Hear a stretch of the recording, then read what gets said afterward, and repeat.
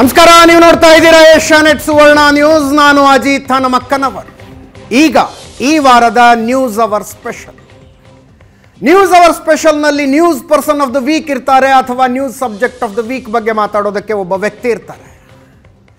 ಮಾತಾಡಬೇಕು ಅಂದಿದ್ದರೆ ಚರ್ಚೆ ಮಾಡೋದಕ್ಕೆ ರಾಜಕಾರಣದ ವಿಷಯಗಳು ತುಂಬ ಇದ್ವು, ರಾಜಕಾರಣಿಗಳನ್ನು ಅನೇಕರನ್ನು ಮಾತಾಡಿಸಬಹುದಾಗಿತ್ತು. ಆದರೆ ಫಾರ್ ಅ ಚೇಂಜ್ ಸಿನಿಮಾಕ್ಕೆ ಸಂಬಂಧಿಸಿದ ರಾಜಕಾರಣದ ಬಗ್ಗೆ ಮಾತಾಡ್ತಿದ್ದೀವಿ. ಕೆಲವೇ ದಿನಗಳ ಅಂತರದಲ್ಲಿ ನ್ಯೂಸ್ ಅವರ್ ಸ್ಪೆಷಲ್ನಲ್ಲಿ ಮತ್ತೊಂದು ಸಿನಿಮಾದ ಬಗ್ಗೆ ಚರ್ಚೆಯಾಗ್ತಾ ಇದೆ. ಮತ್ತೊಬ್ಬ ಚಿತ್ರ ನಟ ನಮ್ಮ ಸ್ಟುಡಿಯೋದಲ್ಲಿದ್ದಾರೆ. ಚಿತ್ರನಟ ಡಾಲಿ ಧನಂಜಯ ಇದ್ದಾರೆ. ಕಾರ್ಯಕ್ರಮಕ್ಕೆ ಸ್ವಾಗತ ಧನಂಜಯ. ಧನಂಜಯ ಅವರನ್ನು ಪ್ರಶ್ನೆ ಮಾಡೋದಕ್ಕೆ ಹಲವು ಜನ ಆಹ್ವಾನಿತ ಗಣ್ಯ ಅತಿಥಿಗಳಿದ್ದಾರೆ. ತಮ್ಮೆಲ್ಲರಿಗೂ ಕೂಡ ಕಾರ್ಯಕ್ರಮಕ್ಕೆ ಸ್ವಾಗತ.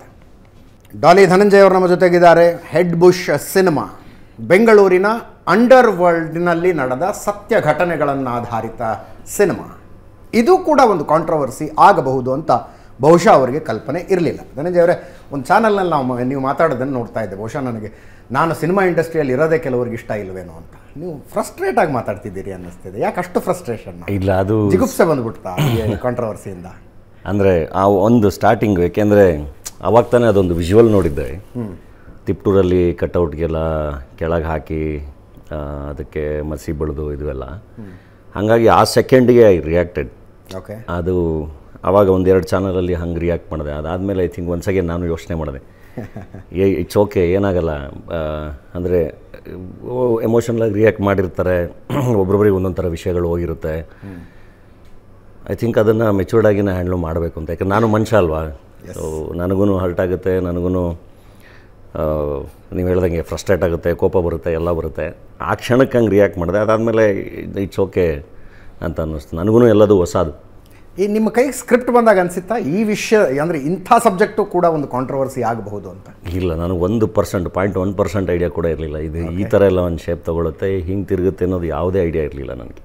ಓಕೆ ಓಕೆ, ಏನು ಅನ್ನಿಸ್ತು ವಿವಾದ ಶುರುವಾದ ಸಂದರ್ಭದಲ್ಲಿ? ವಿವಾದ ಶುರುವಾದಾಗ ಅಂದರೆ ನನಗೆ ಅದು ಇಷ್ಟು ಸೀರಿಯಸ್ ಆಗುತ್ತೆ ಅಂತಲೂ ಗೊತ್ತಿರಲಿಲ್ಲ ನನಗೆ. ಐ ಥಿಂಕ್ ಆ ವಿವಾದ ದೊಡ್ಡದಾಗೋ ಹಿಂದಿನ ದಿನ ತುಂಬ ಮೆಸೇಜಸ್ಸು ಮತ್ತು ಕಾಲ್ಸ್ ಬರೋಕ್ಕೆ ಶುರುವಾಯಿತು. ಓಕೆ. ಆ್ಯಂಡ್ ಸ್ವಾಮೀಜಿಗಳೊಬ್ಬರು ಫೋನ್ ಮಾಡಿದರು. ಅವ್ರಿಗೂ ನಾನು ನೀಟಾಗಿ ಎಕ್ಸ್ಪ್ಲೈನ್ ಮಾಡಿ, ಇಲ್ಲ ಸ್ವಾಮೀಜಿ, ನಾನು ಹೌದು ಇದು ಮೋಸ್ಟ್ಲಿ ಈ ಥರ ಕನ್ವೆ ಆಗ್ತಿದೆ. ಯಾಕೆಂದರೆ ಒಂದು ಸಣ್ಣ ಕ್ಲಿಪ್ ಓಡಾಡ್ತಾ ಇತ್ತು. ಯಾವ ಥರ ಅನ್ನಿಸ್ತಾ ನಿಮಗೆ? ಕೆಲವರು ಏನು ಸಿನಿಮಾ ಮಾಡಿದ್ರು, ಏನು ಸಬ್ಜೆಕ್ಟ್ ಮಾಡಿದ್ರು ನಡೆಯುತ್ತೆ, ಇನ್ನು ಕೆಲವರು ಟಾರ್ಗೆಟ್ ಆಗ್ತಾರೆ. ಅದು ವೈಯಕ್ತಿಕ ಒಲವು ನಿಲುವುಗಳಿಂದ, ಸಿದ್ಧಾಂತಗಳಿಂದ ಅಂತ ಅನಿಸುತ್ತಾ ನಿಮಗೆ?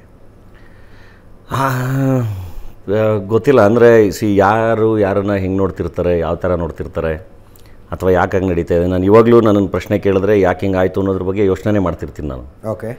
ಆ್ಯಂಡ್ ಈಗ ಊರಿಗೋದೆ ಬಂದೆ. ನನಗೆ ಅಂದರೆ ಊರಲ್ಲೂ ಅಷ್ಟೇ ಏನಾಗುತ್ತೆ, ಈ ಕುಟುಂಬದವರು ಅವರು ಎಲ್ಲರೂ ಡಿಸ್ಟರ್ಬ್ ಆಗಿರ್ತಾರೆ. ಏನು ನಡೀತಾ ಇದೆ, ಏನು ಎತ್ತ ಅಂತೆಲ್ಲ. ಇದು ಯಾವುದಕ್ಕೂ ಅರ್ಥ ಇಲ್ಲ. ಐ ಥಿಂಕ್ ಮುಂದಕ್ಕೆ ಹೋಗಬೇಕು ಅಂತ. ಬೇಗ ಶೂಟಿಂಗ್ ಹೋಗ್ಬಿಡೋಣ, ಹೊಯ್ಸಳ ಶೂಟಿಂಗ್ ಇದೆ, ಬೇಗ ಶೂಟಿಂಗ್ ಹೋಗ್ಬಿಡೋಣ ಅಂತ ಯೋಚನೆ ಮಾಡ್ತಾ ಇದ್ದೆ. ಎಸ್, ಅನೇಕರು ಬಂದಿದ್ದಾರೆ ತಮ್ಮನ್ನು ಪ್ರಶ್ನೆಗಳನ್ನು ಕೇಳೋದಕ್ಕೆ. ಅರುಣ್ ಪರಮೇಶ್ವರ್ ಅಂತ ಹೇಳಿ ಸರ್, ರಾಜ್ಯ APMC ಕಾರ್ಮಿಕ ಸಂಘದ ಅಧ್ಯಕ್ಷರು. ನೀವು ಏನಾದರೂ ಆಗು, ಮೊದಲು ಮಾನವನಾಗು ಅಂತ ಹೇಳ್ದ ದಿಸದಿಂದನೇ ನಿಮ್ಮ ಟಾರ್ಗೆಟ್ ಮಾಡ್ತಾವ್ರೆ ಅಂತ ನಮ್ಮ ಅನಿಸಿಕೆ. ಯಾವತ್ತು ನೀವು ಏನಾದರೂ ಆಗು, ಮೊದಲು ಮಾನವನಾಗು ಅಂತ ಹೇಳಿ ಕೆಲವೊಂದು ಸಂದರ್ಭಗಳಲ್ಲಿ ಅದನ್ನು ಹೇಳಿರ್ತೀರಿ. ಅವತ್ತು ಹೇಳಿದಾಗ ಎಲ್ಲೋ ನೀವು ಬಲಪಂಥಿಗೋ ಇಲ್ಲ ಎಡಪಂಥಿಗೋ ಒಂದು ಸಪೋರ್ಟಿವ್ ಮಾತಾಡ್ತಾ ಇದ್ದೀವಿ ಅಂತ ಹೇಳಿ ತಮ್ಮನ್ನು ನೇರವಾಗಿ ಟಾರ್ಗೆಟ್ ಮಾಡ್ತಾ ಇದ್ದಾರೆ ಅಂತ ನಮ್ಮ ಅನಿಸಿಕೆ ಸರ್. ತಮ್ಮ ಅಭಿಪ್ರಾಯ? ಬಲಪಂಥೀಯ ಚಿಂತಕರೊಬ್ಬರಿಗೆ ಟಾಂಟ್ ಮಾಡಿ ಒಂದು ಟ್ವೀಟ್ ಮಾಡಿದ್ರಿ, ಆ ಕಾರಣಕ್ಕೆ ಅವತ್ತಿನಿಂದ ನೀವು ಟಾರ್ಗೆಟ್ ಆಗ್ತಾ ಇದ್ದೀರಿ ಅಂತ ಹಂಗೆ ಅನ್ಸುತ್ತಾ? ಗೊತ್ತಿಲ್ಲ ಸರ್. ಅಂದರೆ ನನಗೆ ಅವತ್ತಿನ ಪರಿಸ್ಥಿತಿಲಿ ನಾನು ಹೇಳಿದ್ದೆ. ಆ್ಯಂಡ್ ಅದ್ರ ಬಗ್ಗೆ ನಾನು ಮತ್ತೆ ಮಾತಾಡೋಕ್ಕೂ ಇಷ್ಟಪಡಲ್ಲ. ಓಕೆ. ಏನಕ್ಕೆ ಅಂದರೆ ಅವತ್ತು ಯುರೋಪಲ್ಲಿ ಒಂದು ವೈರಸ್ಸಿಂದ ಆಗ್ತಿದ್ದಂಥ ಸಮಸ್ಯೆ ನಮಗೆ ಡೆಫಿನೆಟ್ಲಿ ಗೊತ್ತಿತ್ತು. ನಮ್ಮ ದೇಶಕ್ಕೂ ಅದು ವಾಪಸ್ ಹಾಗೆ ಆಗುತ್ತೆ, ಬಂದೇ ಬರುತ್ತೆ ಅಂತ. ಒಂದು ವೈರಸ್ಗೆ ಅದಕ್ಕೆ ಯಾವುದೇ ದೇಶ, ಧರ್ಮ, ಇದು ಯಾವುದ್ರದ್ದು ಇದಿಲ್ಲ. ಸೊ ಅದನ್ನ ಇಟ್ಕೊಂಡು ಮಾತಾಡಿದಾಗ ನನಗೆ ಅವತ್ತಿನ ಪರಿಸ್ಥಿತಿಲಿ ಐ ವಾಸ್ ಡಿಸ್ಟರ್ಬ್ಡ್. ಅಂದರೆ ವೈರಸ್ಸು, ಇನ್ನೊಂದು ಮತ್ತೊಂದು, ಜಗತ್ತಲ್ಲಿ ಎಲ್ಲೆಲ್ಲಿ ಏನೇನು ಆಗ್ತಾಯಿದೆ, ಜನ ಸಾಯ್ತಿರೋದು, ಅಥವಾ ಅಲ್ಲೆಲ್ಲೋ ಹಾಸ್ಪಿಟ್ಲಲ್ಲಿ ಏನೋ ಫೆಸಿಲಿಟೀಸ್ ಸಿಗ್ದಲೇ ಇರೋದು, ಇದೆಲ್ಲದು ಇದ್ರ ಮಧ್ಯೆ ಇದು ನಮ್ಮ ದೇಶಕ್ಕೆ ಬಂದರೆ ಏನಾಗುತ್ತೆ, ನಮ್ಮ ಪರಿಸ್ಥಿತಿ ಏನು ಅನ್ನೋ ಯೋಚನೆಯಲ್ಲಿದ್ದಾಗ I saw this and I reacted. I think ಪ್ರತಿಯೊಂದು ರಿಯಾಕ್ಷನ್ಗಳು ಹಾಗೆ ಇರ್ತವೆ. ಆಗಿನ ಕಾಲದಲ್ಲಿ ಆಗಿನ ಸಂದರ್ಭಕ್ಕೆ ಮತ್ತು ಆಗಿನ ವಾರ್ತೆಗೆ ಆಗಿನ ನ್ಯೂಸ್ಗೆ ಒಂದು ರಿಯಾಕ್ಟ್ ಮಾಡಿರ್ತೀರಿ. ಅದಾದಮೇಲೆ ಐ ಥಿಂಕ್ ನಾನು ತುಂಬ ಜನರಲಾಗೇ ಮಾತಾಡ್ತೀನಿ. ವೆರೆವರ್ ಐ ಗೋ, ನನಗೆ ಕೇಳಿದ್ರೆ ನಾನು ಪ್ರೀತಿಸಿ ಅಂತ ಹೇಳ್ತೀನಿ, ಗೌರವಿಸಿ ಒಬ್ರನ್ನೊಬ್ರು ಅಂತ ಹೇಳ್ತೀನಿ ಅಷ್ಟೇ. ಅಥವಾ ಬಸವಣ್ಣವ್ರು ಏನು ಹೇಳಿದ್ರು ಹೇಳ್ತೀನಿ, ಅಥವಾ ಸಂವಿಧಾನ ಏನು ಹೇಳಿದ್ರು ಹೇಳ್ತೀನಿ. ಇದು ಯಾವುದು ಏನು ನನ್ನದನ್ನೇನೋ ನಾನು ಹೇಳಿಲ್ಲ. ಎಲ್ಲರೂ ನಮಗೆ ಚಿಕ್ಕ ಹುಡುಗರಿಂದ ಏನು ಹೇಳ್ಕೊಟ್ಟಿದ್ದಾರೆ, ನಮ್ಮನ್ನ ಹೆಂಗೆ ಬೆಳೆಸಿದ್ದಾರೆ, ಯಾವ ಕಲ್ಚರಲ್ಲಿ ಬೆಳೆದಿದ್ದೀವಿ ಅದನ್ನೇ ಹೇಳಿದ್ದೀನಿ ಎಲ್ಲ ಕಡೆ.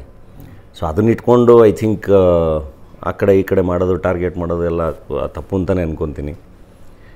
ಅದು ಅಂದರೆ ಏನು ಆಗ್ತಿದೆಯಲ್ಲ ಅದು ಅದು ಅದು ಇದು ಖಂಡಿತ ಸರಿ ಇಲ್ಲ. ಯಾವ ಬೆಳವಣಿಗೆನೂ ಸರಿ ಇಲ್ಲ. ಅಂದರೆ ನಮಗೂ ಏನು ಅನಿಸ್ಬೇಕು ಅಂದರೆ, ಫಾರ್ ಎಕ್ಸಾಂಪಲ್ ಇವಾಗ ಯಾವುದೇ ಆಗಲಿ ಇಟ್ಸ್ ಓಕೆ, ಡಿಸ್ಕಷನ್ ಆಗಬೇಕು. ಯಾವುದೂ ಜಡ್ಜ್ಮೆಂಟಲ್ಲಾಗಿ ಹೋಗಬಾರ್ದು. ಇದೇ ಸರಿ ಇದೇ ತಪ್ಪು, ಇದು ಬ್ಲ್ಯಾಕು ಇದು ವೈಟ್ ಅಂತ ಇಲ್ಲ. ಇಲ್ಲಿ ಸರಿ ತಪ್ಪುಗಳು ಡಿಸ್ಕಷನ್ ಆಗಬೇಕಾಗುತ್ತೆ ಎಲ್ಲವೂ. ಈಗ ನಮ್ಮ ಕರಗ ಅಥವಾ ವೀರಗಾಸೆ ಅಂತ ಬಂದ್ರೂ ನಾವು ತುಂಬ ಎಕ್ಸೈಟ್ಮೆಂಟಲ್ಲಿ ಓಕೆ ನಾವು ಇದೆಲ್ಲ ಮಾಡ್ತಾಯಿದ್ದೀವಿ. ನಾನಾಗಲಿ ಯೋಗಿ ಆಗಲಿ ನಾವೆಲ್ಲ ಸಿನಿಮಾ ಇಂಟರ್ವ್ಯೂಗಳೆಲ್ಲ ಸಿನಿಮಾ ಇಂಟರ್ವ್ಯೂಗಳದ್ದು ಅಬ್ಸರ್ವ್ ಮಾಡಿದ್ರೆ ಕರಗ ನಾವು ಕರಗದೇನೋ ತೋರ್ಸೋಕೊಟ್ಟಿದ್ದೀವಿ, ಇದೇನೋ ತೋರ್ಸೋಕೊಟ್ಟಿದ್ದೀವಿ, ಅಲ್ಲೇನೋ ನಡೆಯುತ್ತೆ, ಆ ಎಕ್ಸೈಟ್ಮೆಂಟಲ್ಲಿ ಇರ್ತೀವಿ ನಾವು. ಅದು ತಪ್ಪುಗಳಾದಾಗ ಏನು ಮಾಡಬೇಕು, ಅದನ್ನು ತಿದ್ದಿ ಬುದ್ಧಿ ಹೇಳಬೇಕು. ಫಾರ್ ಎಕ್ಸಾಂಪಲ್ ಈಗ ಕರಗ ಸಮಿತಿ ಬಂದು ಚೇಂಬರಲ್ಲಿ ಕೂತು ಅವರು ಎಕ್ಸ್ಪ್ಲೈನ್ ಮಾಡಿದ ರೀತಿ ಇದೆಯಲ್ಲ, ಅವ್ರು ಮಾತಾಡಿದ ರೀತಿ ಇದೆಯಲ್ಲ, ಓಕೆ ಅವ್ರಿಗೆ ಅದೊಂದು ಪದದಿಂದ ಎಮೋಷನಲಿ ಅವ್ರು ಅಷ್ಟು ಹರ್ಟ್ ಆಗಿದ್ದಾರೆ ಅಂದರೆ ಓಕೆ ಅದನ್ನು ಮ್ಯೂಟ್ ಮಾಡೋಣ. ಅಥವಾ ಆ್ಯಂಡ್ ಅದು ಇನ್ನೊಂದು ಏನು ಮಾಡುತ್ತೆ, ಇಟ್ ವಿಲ್ ಇನ್ಸ್ಪೈರ್. ಓಕೆ ಇನ್ನೊಂದು ಸರಿ ಇದನ್ನು ಇನ್ನೂ ಅಥೆಂಟಿಕ್ಕಾಗಿ ಮಾಡಬೇಕು, ಬೇರೆ ಥರ ಮಾಡಬೇಕು. ಅಥವಾ ಇನ್ನೊಂದಿಷ್ಟು ಜನ ಫಿಲ್ಮ್ ಮೇಕರ್ಸ್ಗೆ ಅದು ಗಲಾಟೆ ಆದಾಗ ಏನಾಗುತ್ತೆ, ಅಲ್ಲೆಲ್ಲೋ ಕಟ್ಔಟ್ ಇದು ಮಾಡೋದು ಅಥವಾ ಸಿನಿಮಾನ ಬ್ಯಾನ್ ಮಾಡಿ ಬಾಯ್ಕಾಟ್ ಮಾಡಿ ಅಂತ ಶುರು ಮಾಡಿದಾಗ ಈ ಥರದ ವಿಷಯಗಳು ಟಚ್ಚೇ ಮಾಡೋದು ಬೇಡ ನಮಗೆ. ನೀಟಾಗಿ ಕಮರ್ಷಿಯಲ್ ಎಂಟರ್ಟೈನರ್ಗಳನ್ನ ಮಾಡ್ಕೊಂಡು ಎಂಟರ್ಟೈನ್ಮೆಂಟ್ ಸಿನಿಮಾಗಳಿದೆ, ಅವನ್ನ ಮಾಡ್ಕೊಂಡು ಹೋಗೋಣ ಅನಿಸುತ್ತೆ. So what ever the issues, ಇವ್ಯಾವು ಗಲಾಟೆ ಕಡೆಗೆ ಬಾಯ್ಕಾಟ್ ಮಾಡಿ ಇದು ಮಾಡಿ ಈ ನಟನ ದ್ವೇಷ ಮಾಡಿ ಈ ನಿರ್ಮಾಪಕನ ಮಲಗಿಸ್ಬಿಡಿ ಆ ಕಡೆ ತಿರುಕೋಬಾರ್ದು. ಸರ್ ನಮಸ್ಕಾರ, ಸಂತೋಷ್ ರೆಡ್ಡಿ ಅಂತ. ನಾನು ಮೂಲತಃ ಹಾವೇರಿ ಜಿಲ್ಲೆಯವರು. ಈ ಬೆಂಗಳೂರು ಭಾಗದಲ್ಲಿ ಕರಗ ಎಷ್ಟು ಮಹತ್ವ ಇದೆ, ಅದೇ ರೀತಿ ನಮ್ಮ ಉತ್ತರ ಕರ್ನಾಟಕ ಭಾಗದಲ್ಲಿ ವೀರಭದ್ರೇಶ್ವರ ಸ್ವಾಮಿಗೆ ಒಂದು ಮಹತ್ವವಾದತಕ್ಕಂಥ ಸ್ಥಾನ ಇದೆ. ನಮ್ಮ ಉತ್ತರ ಕರ್ನಾಟಕ ಭಾಗದಲ್ಲಿ ವೀರಭದ್ರೇಶ್ವರನ ಒಂದು ಅಗ್ನಿ ಅಂದರೆ ಬೆಂಕಿಗೆ ಹೋಲಿಸ್ತಾರೆ. ನಾನು ನಿನ್ನೆ ನಿಮ್ಮ ಚಿತ್ರವನ್ನು ನೋಡಿದೆ. ನಾನು ಆ ಚಿತ್ರದಲ್ಲಿ ತಾವು ವೀರಗಾಸಿ ಪಾತ್ರಧಾರಿಗಳಿಗೆ ಶೂ ಅನ್ನು ತೋರಿಸಿದ್ದೀರಾ. ಅದ್ರ ಜೊತೆಗೆ ಮತ್ತು ತಾವು ಫೈಟ್ ಸೀನ್ ಇದೆಯಲ್ಲ, ಆ ಸೀನಲ್ಲಿ ತಾವು ವೀರಗಾಸಿ ಪಾತ್ರಗಾರರಿಗೆ ಎದೆ ಮೇಲೆ ಕಾಲಿಡ್ತೀರ. ಆ ಒಂದು ಸನ್ನಿವೇಶ ಏನಿದೆ ನಮ್ಮ ಭಾಗದ ಜನರಿಗೆ, ಆ ಒಂದು ಆರಾಧಕರಿಗೆ, ವೀರಭದ್ರ ಸ್ವಾಮಿ ಆರಾಧಕರಿಗೆ ಬಹಳ ನೋವು ತಂದಿದೆ. ಚಿತ್ರದ ಬಗ್ಗೆ ನಮ್ಮದು ಯಾವುದೂ ನಿಮ್ಮ ಬಗ್ಗೆ ಒಳ್ಳೆಯ ಅಭಿಪ್ರಾಯ ಇದೆ, ನಿಮ್ಮ ಮೇಲೆ ಸಾಕಷ್ಟು ಅಭಿಮಾನ ಇದೆ. ನಾವು ಉತ್ತರ ಕರ್ನಾಟಕ ಭಾಗದ ಸಾಕಷ್ಟು ಜನ ಅಭಿಮಾನಿಗಳು ತಮ್ಮನ್ನು ಫಾಲೋ ಮಾಡ್ತಾರೆ. ಈ ಒಂದು ವಿಷಯಕ್ಕೆ ಸಂಬಂಧಪಟ್ಟ ಈ ಚಿತ್ರದ ಮೂಲಕ ತಾವು ಸಮಾಜಕ್ಕೆ ಯಾವ ಸಂದೇಶವನ್ನು ಕೊಡ್ತಾ ಇದ್ದೀರಾ?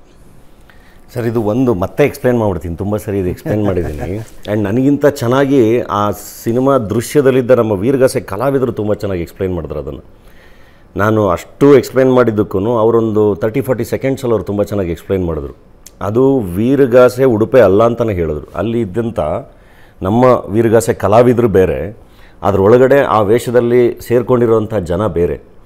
ಅವ್ರಿಗೆ ಪರ್ಫೆಕ್ಟಾಗಿರೋ ವೀರಗಾಸೆ ಉಡುಪೇ ಇಲ್ಲ, ನೀವು ಕರೆಕ್ಟಾಗಿ ಅಬ್ಸರ್ವ್ ಮಾಡಿದ್ರೆ. ಆ್ಯಂಡ್ ವೀರಗಾಸೆ ಅಂತ ಬರ್ತಿದ್ದಂಗೆ ನೀವು ಹೇಳ್ದಂಗೆ ಒಂದು ಭಾಗದಿಂದ ಒಂದು ಭಾಗಕ್ಕೇನೆ ನೀವು ಅವ್ರನ್ನ ಐಡೆಂಟಿಫೈ ಮಾಡೋದು, ಅಂದರೆ ಇವರು ವೀರಗಾಸೆ ಅವರಲ್ಲ ಅಂತ ಐಡೆಂಟಿಫೈ ಮಾಡೋದು ಅದರ ಮೇಲೆ. ಹೌದು, ಅಂದರೆ ಅವ್ರು ಶೂ ಹಾಕ್ಕೊಂಡಿರಲ್ಲ, ಇವ್ರು ಹಾಕ್ಕೊಂಡಿದಾರಲ್ಲ ಅಂದ ನಂತರ ಇವ್ರು ಆಗಿರ್ಲಿಕ್ಕಿಲ್ಲ. ನಾನು ಅವ್ರ ಮೇಲೆ ಅಟ್ಯಾಕ್ ಮಾಡೋದೇನೆ ಅವ್ರು ಶೂ ಹಾಕ್ಕೊಂಡಿದ್ದಾರೆ, ಅವ್ರ ಉಡುಪುಗಳು ಸರಿ ಇಲ್ಲ, ಆ ಶಾರ್ಟ್ಸ್ಗಳು ಹಾಕಿ ಅದು ತುಂಬ ನೀಟಾಗಿ ರಿಜಿಸ್ಟರ್ ಆಗಿದೆ, ಅದಾದಮೇಲೆ ಅವ್ರ ಮೇಲೆ ನಾನು ಅಟ್ಯಾಕ್ ಮಾಡೋದು. ಆ್ಯಂಡ್ ನಮ್ಮ ವೀರಗಾಸೆ ಕಲಾವಿದರು ಹಿಂದೆ ಸರಿತಾರೆ.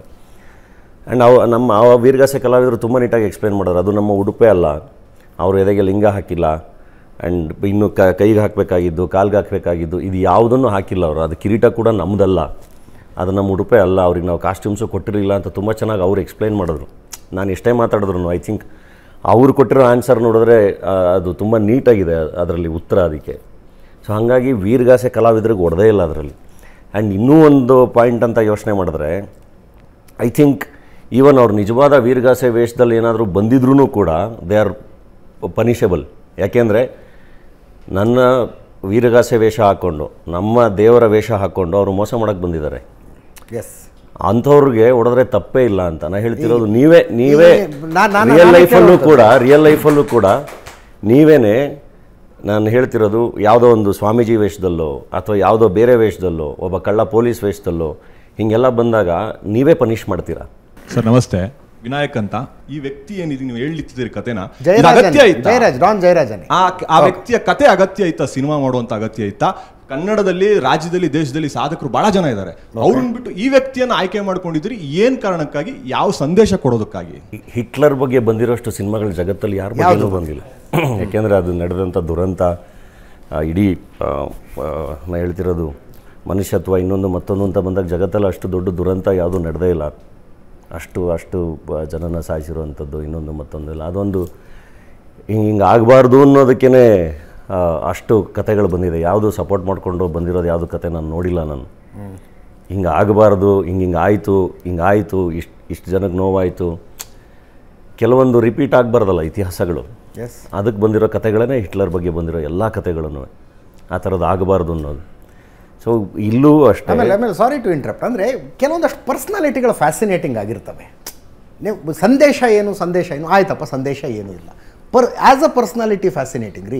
ವೀರಪ್ಪನು ಆ ಕಾಡಿನಲ್ಲಿ ಹೆಂಗಿದ್ದ ಅಂತ ಕುತೂಹಲ. ನಾನು 2 ದಿವಸ ಆ ಕಾಡಲ್ಲಿ ಇರಬಹುದಾ ಅಂತ ನೋಡೋದಕ್ಕೆ ಟ್ರೈ ಮಾಡಿದ್ವಿ. ಈ ಮನುಷ್ಯ ವರ್ಷಗಟ್ಟಲೆ ಇದ್ನಲ್ಲ ಅಂತ. ಆ ಮನುಷ್ಯನ ಸರ್ವೈವಲ್ಲೇ ಫ್ಯಾಸಿನೇಟಿಂಗು.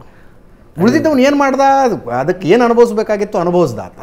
ಹಾಗೆ ಜಯರಾಜನ ಪರ್ಸ್ನಾಲಿಟಿ ಕೂಡ ಕ್ಯಾನ್ ಯು ಇಮ್ಯಾಜಿನ್ ಇವತ್ತಿನ ಕಾಲದಲ್ಲಿ ಮುಖ್ಯಮಂತ್ರಿಗಳ ಚೇಂಬರಿಗೆ ಒಬ್ಬ ವ್ಯಕ್ತಿ ಹೋಗಿ ಕಾಲ ಮೇಲೆ ಕಾಲು ಹಾಕ್ಕೊಂಡು ಈ ನಗರದ ಬೆಂಗಳೂರು ಪೊಲೀಸ್ ಕಮಿಷನರ್ ಹತ್ರ ಎಳ್ನೀರು ತರಿಸ್ಕೊಂಡಿದ್ದ ಅಂತ.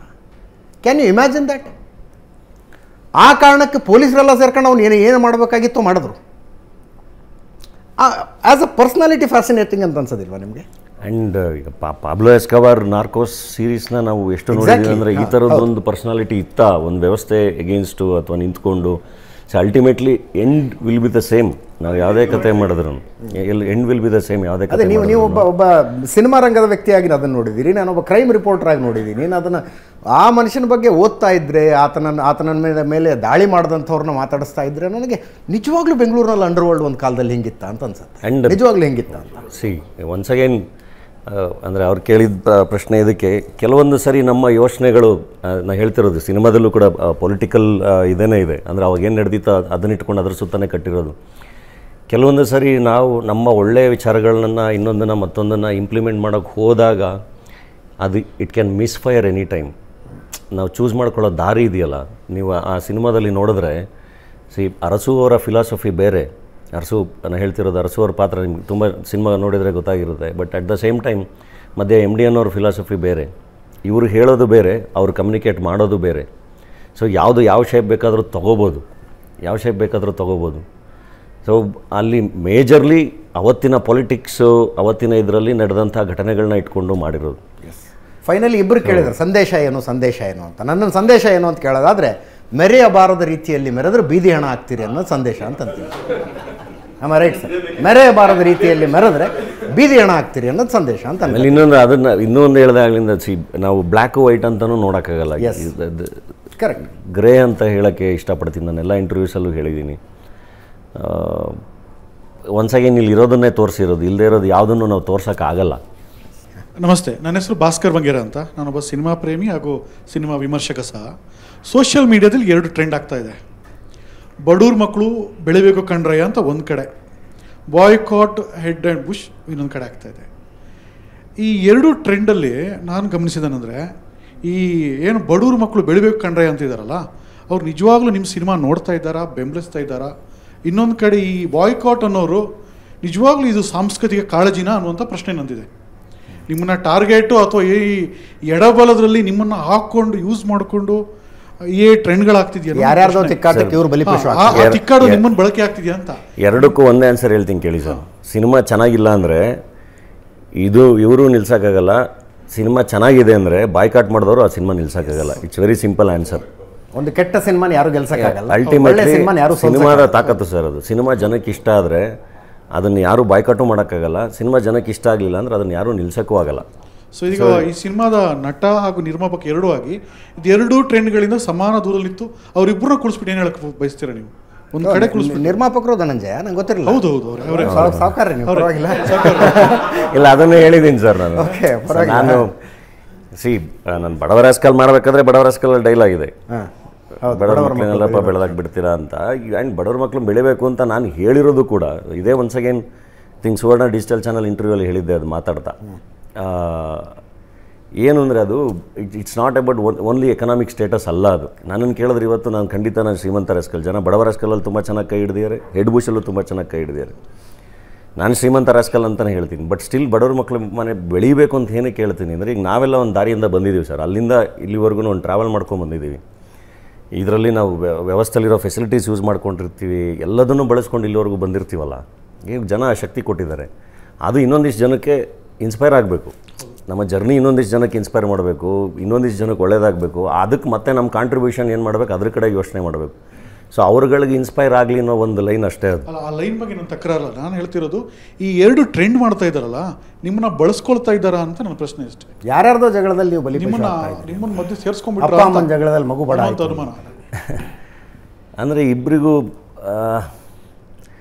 ಐ ಥಿಂಕ್ ಈಗ ನನಗೆ ಸಪೋರ್ಟ್ ಮಾಡಿದವ್ರಿಗೆ ನಾನು ಥ್ಯಾಂಕ್ಸೇ ಹೇಳಬೇಕಾಗುತ್ತೆ. ಖಂಡಿತ. ಯಾಕಂದರೆ ಸಿಚುವೇಶನ್ ಹಂಗಿತ್ತು ಎಲ್ಲದೂ. ಸೊ ನಾನು ಸಪೋರ್ಟ್ ಮಾಡ್ತಿರೋರಿಗೆ, ನನ್ನ ಜೊತೆ ನಿಂತಿರೋರಿಗೆ ಎಲ್ರಿಗೂ ಥ್ಯಾಂಕ್ಸ್ ಹೇಳ್ತೀನಿ. ಆ್ಯಂಡ್ ಐ ಥಿಂಕ್ ಹಂಗೆ ಸಪೋರ್ಟ್ ಮಾಡ್ತಿರೋರಲ್ಲಿ ಬರೀ ಒಂದೇ ಪಂಗಡದವರು ಅಂತ ಯಾರೂ ಇಲ್ಲ, ಒಂದೇ ಜಾತಿಯವರಿಲ್ಲ, ಒಂದೇ ಐಡಿಯಾಲಜಿಯವರಿಲ್ಲ, ಯಾರೂ ಇಲ್ಲ. ನನಗೆ ಪರ್ಸ್ನಲಾಗಿ ಬಂದಿದ್ದ ಕಾಲ್ಸಲ್ಲೂ ತುಂಬ ಜನ ಎಲ್ಲ ಪಕ್ಷದ ಫ್ರೆಂಡ್ಸು ಫೋನ್ ಮಾಡಿದರು, ಎಲ್ಲ ಐಡಿಯಾಲಜಿಯವರು ಫೋನ್ ಮಾಡಿದ್ರು, ಎಲ್ಲರೂ ಫೋನ್ ಮಾಡಿ ನಾವು ಇದ್ದೀವಿ ಅಂತಲೇ ಹೇಳಿದ್ದು. ಅಲ್ಲಿ ಒಂದು ಐಡಿಯಾಲಜಿಯವರು ಇಲ್ಲ, ಖಂಡಿತ ಇಲ್ಲ.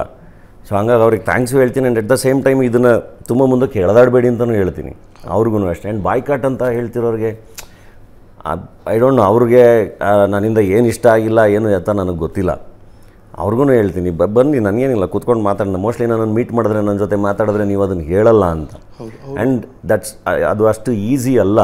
ಸುಮ್ಮನೆ ಯಾರನ್ನೋ ಬಾಯ್ಕಾಟ್ ಮಾಡಿಬಿಡಿ, ಯಾರನ್ನೋ ಇದು ಮಾಡಿಬಿಡಿ, ಹಂಗೆ ಮಾಡಿಬಿಡಿ, ಹಿಂಗೆ ಮಾಡಿಬಿಡಿ. ಪ್ರಶ್ನೆನೂ ಅದೇ ಆಗಿತ್ತು. ಬಾಯ್ಕಾಟ್ ಮಾಡಿ ಅಂತ ಹೇಳ್ತಾ ಇರುವಂಥವ್ರಿಗೆ ನಿಜವಾಗ್ಲೂ ವೀರಗಾಸೆ ಮೇಲೆ ಅಷ್ಟು ಪ್ರೀತಿ ಇದೆಯಾ, ಕರಗದ ಮೇಲೆ ಅಷ್ಟು ಪ್ರೀತಿ? ಖಂಡಿತ ಅವ್ರಿಗೆ ಗೊತ್ತೇ ಇರಲ್ಲ ಅದ್ರ ಬಗ್ಗೆ. ಎಷ್ಟೊಂದು ಜನ ಹಂಗೆ ಹೋಗಿ ಗಲಾಟೆ ಮಾಡಿದ್ರಲ್ಲ, ಅಥವಾ ಸೋಷಿಯಲ್ ಮೀಡಿಯಾದಲ್ಲಿ ಬಂದು ಏನೋ ಮಾತಾಡಿರೋರು, ಆ ಹುಡುಗರಿಗೂ ಗೊತ್ತಿರಲ್ಲ ಅದು. ಅವ್ರಿಗೆ ನಾನು ಹೇಳೋದು, ಎಲ್ಲದಕ್ಕಿಂತ ಬದುಕು ದೊಡ್ಡದು. ನಮಗೆ ಸಿನಿಮಾ ಬದುಕು, ನಿಮ್ಗೆ ಇನ್ನೊಂದು ಬದುಕಿರುತ್ತೆ. ಸೊ ನೀವು ಯಾವಾಗ ಇನ್ನೊಬ್ಬನ ಬದುಕಿನ ಮೇಲೆ ಹೊಡೆಯೋದನ್ನಷ್ಟೇ ಯೋಚನೆ ಮಾಡ್ತಾಯಿದ್ದೀರಾ, ನಿಮ್ಮ ಬದುಕೆಲ್ಲ ಮಿಸ್ ಆಗ್ಬಿಡುತ್ತೆ, ನೋಡ್ಕೊಳ್ಳಿ ಅಂತ.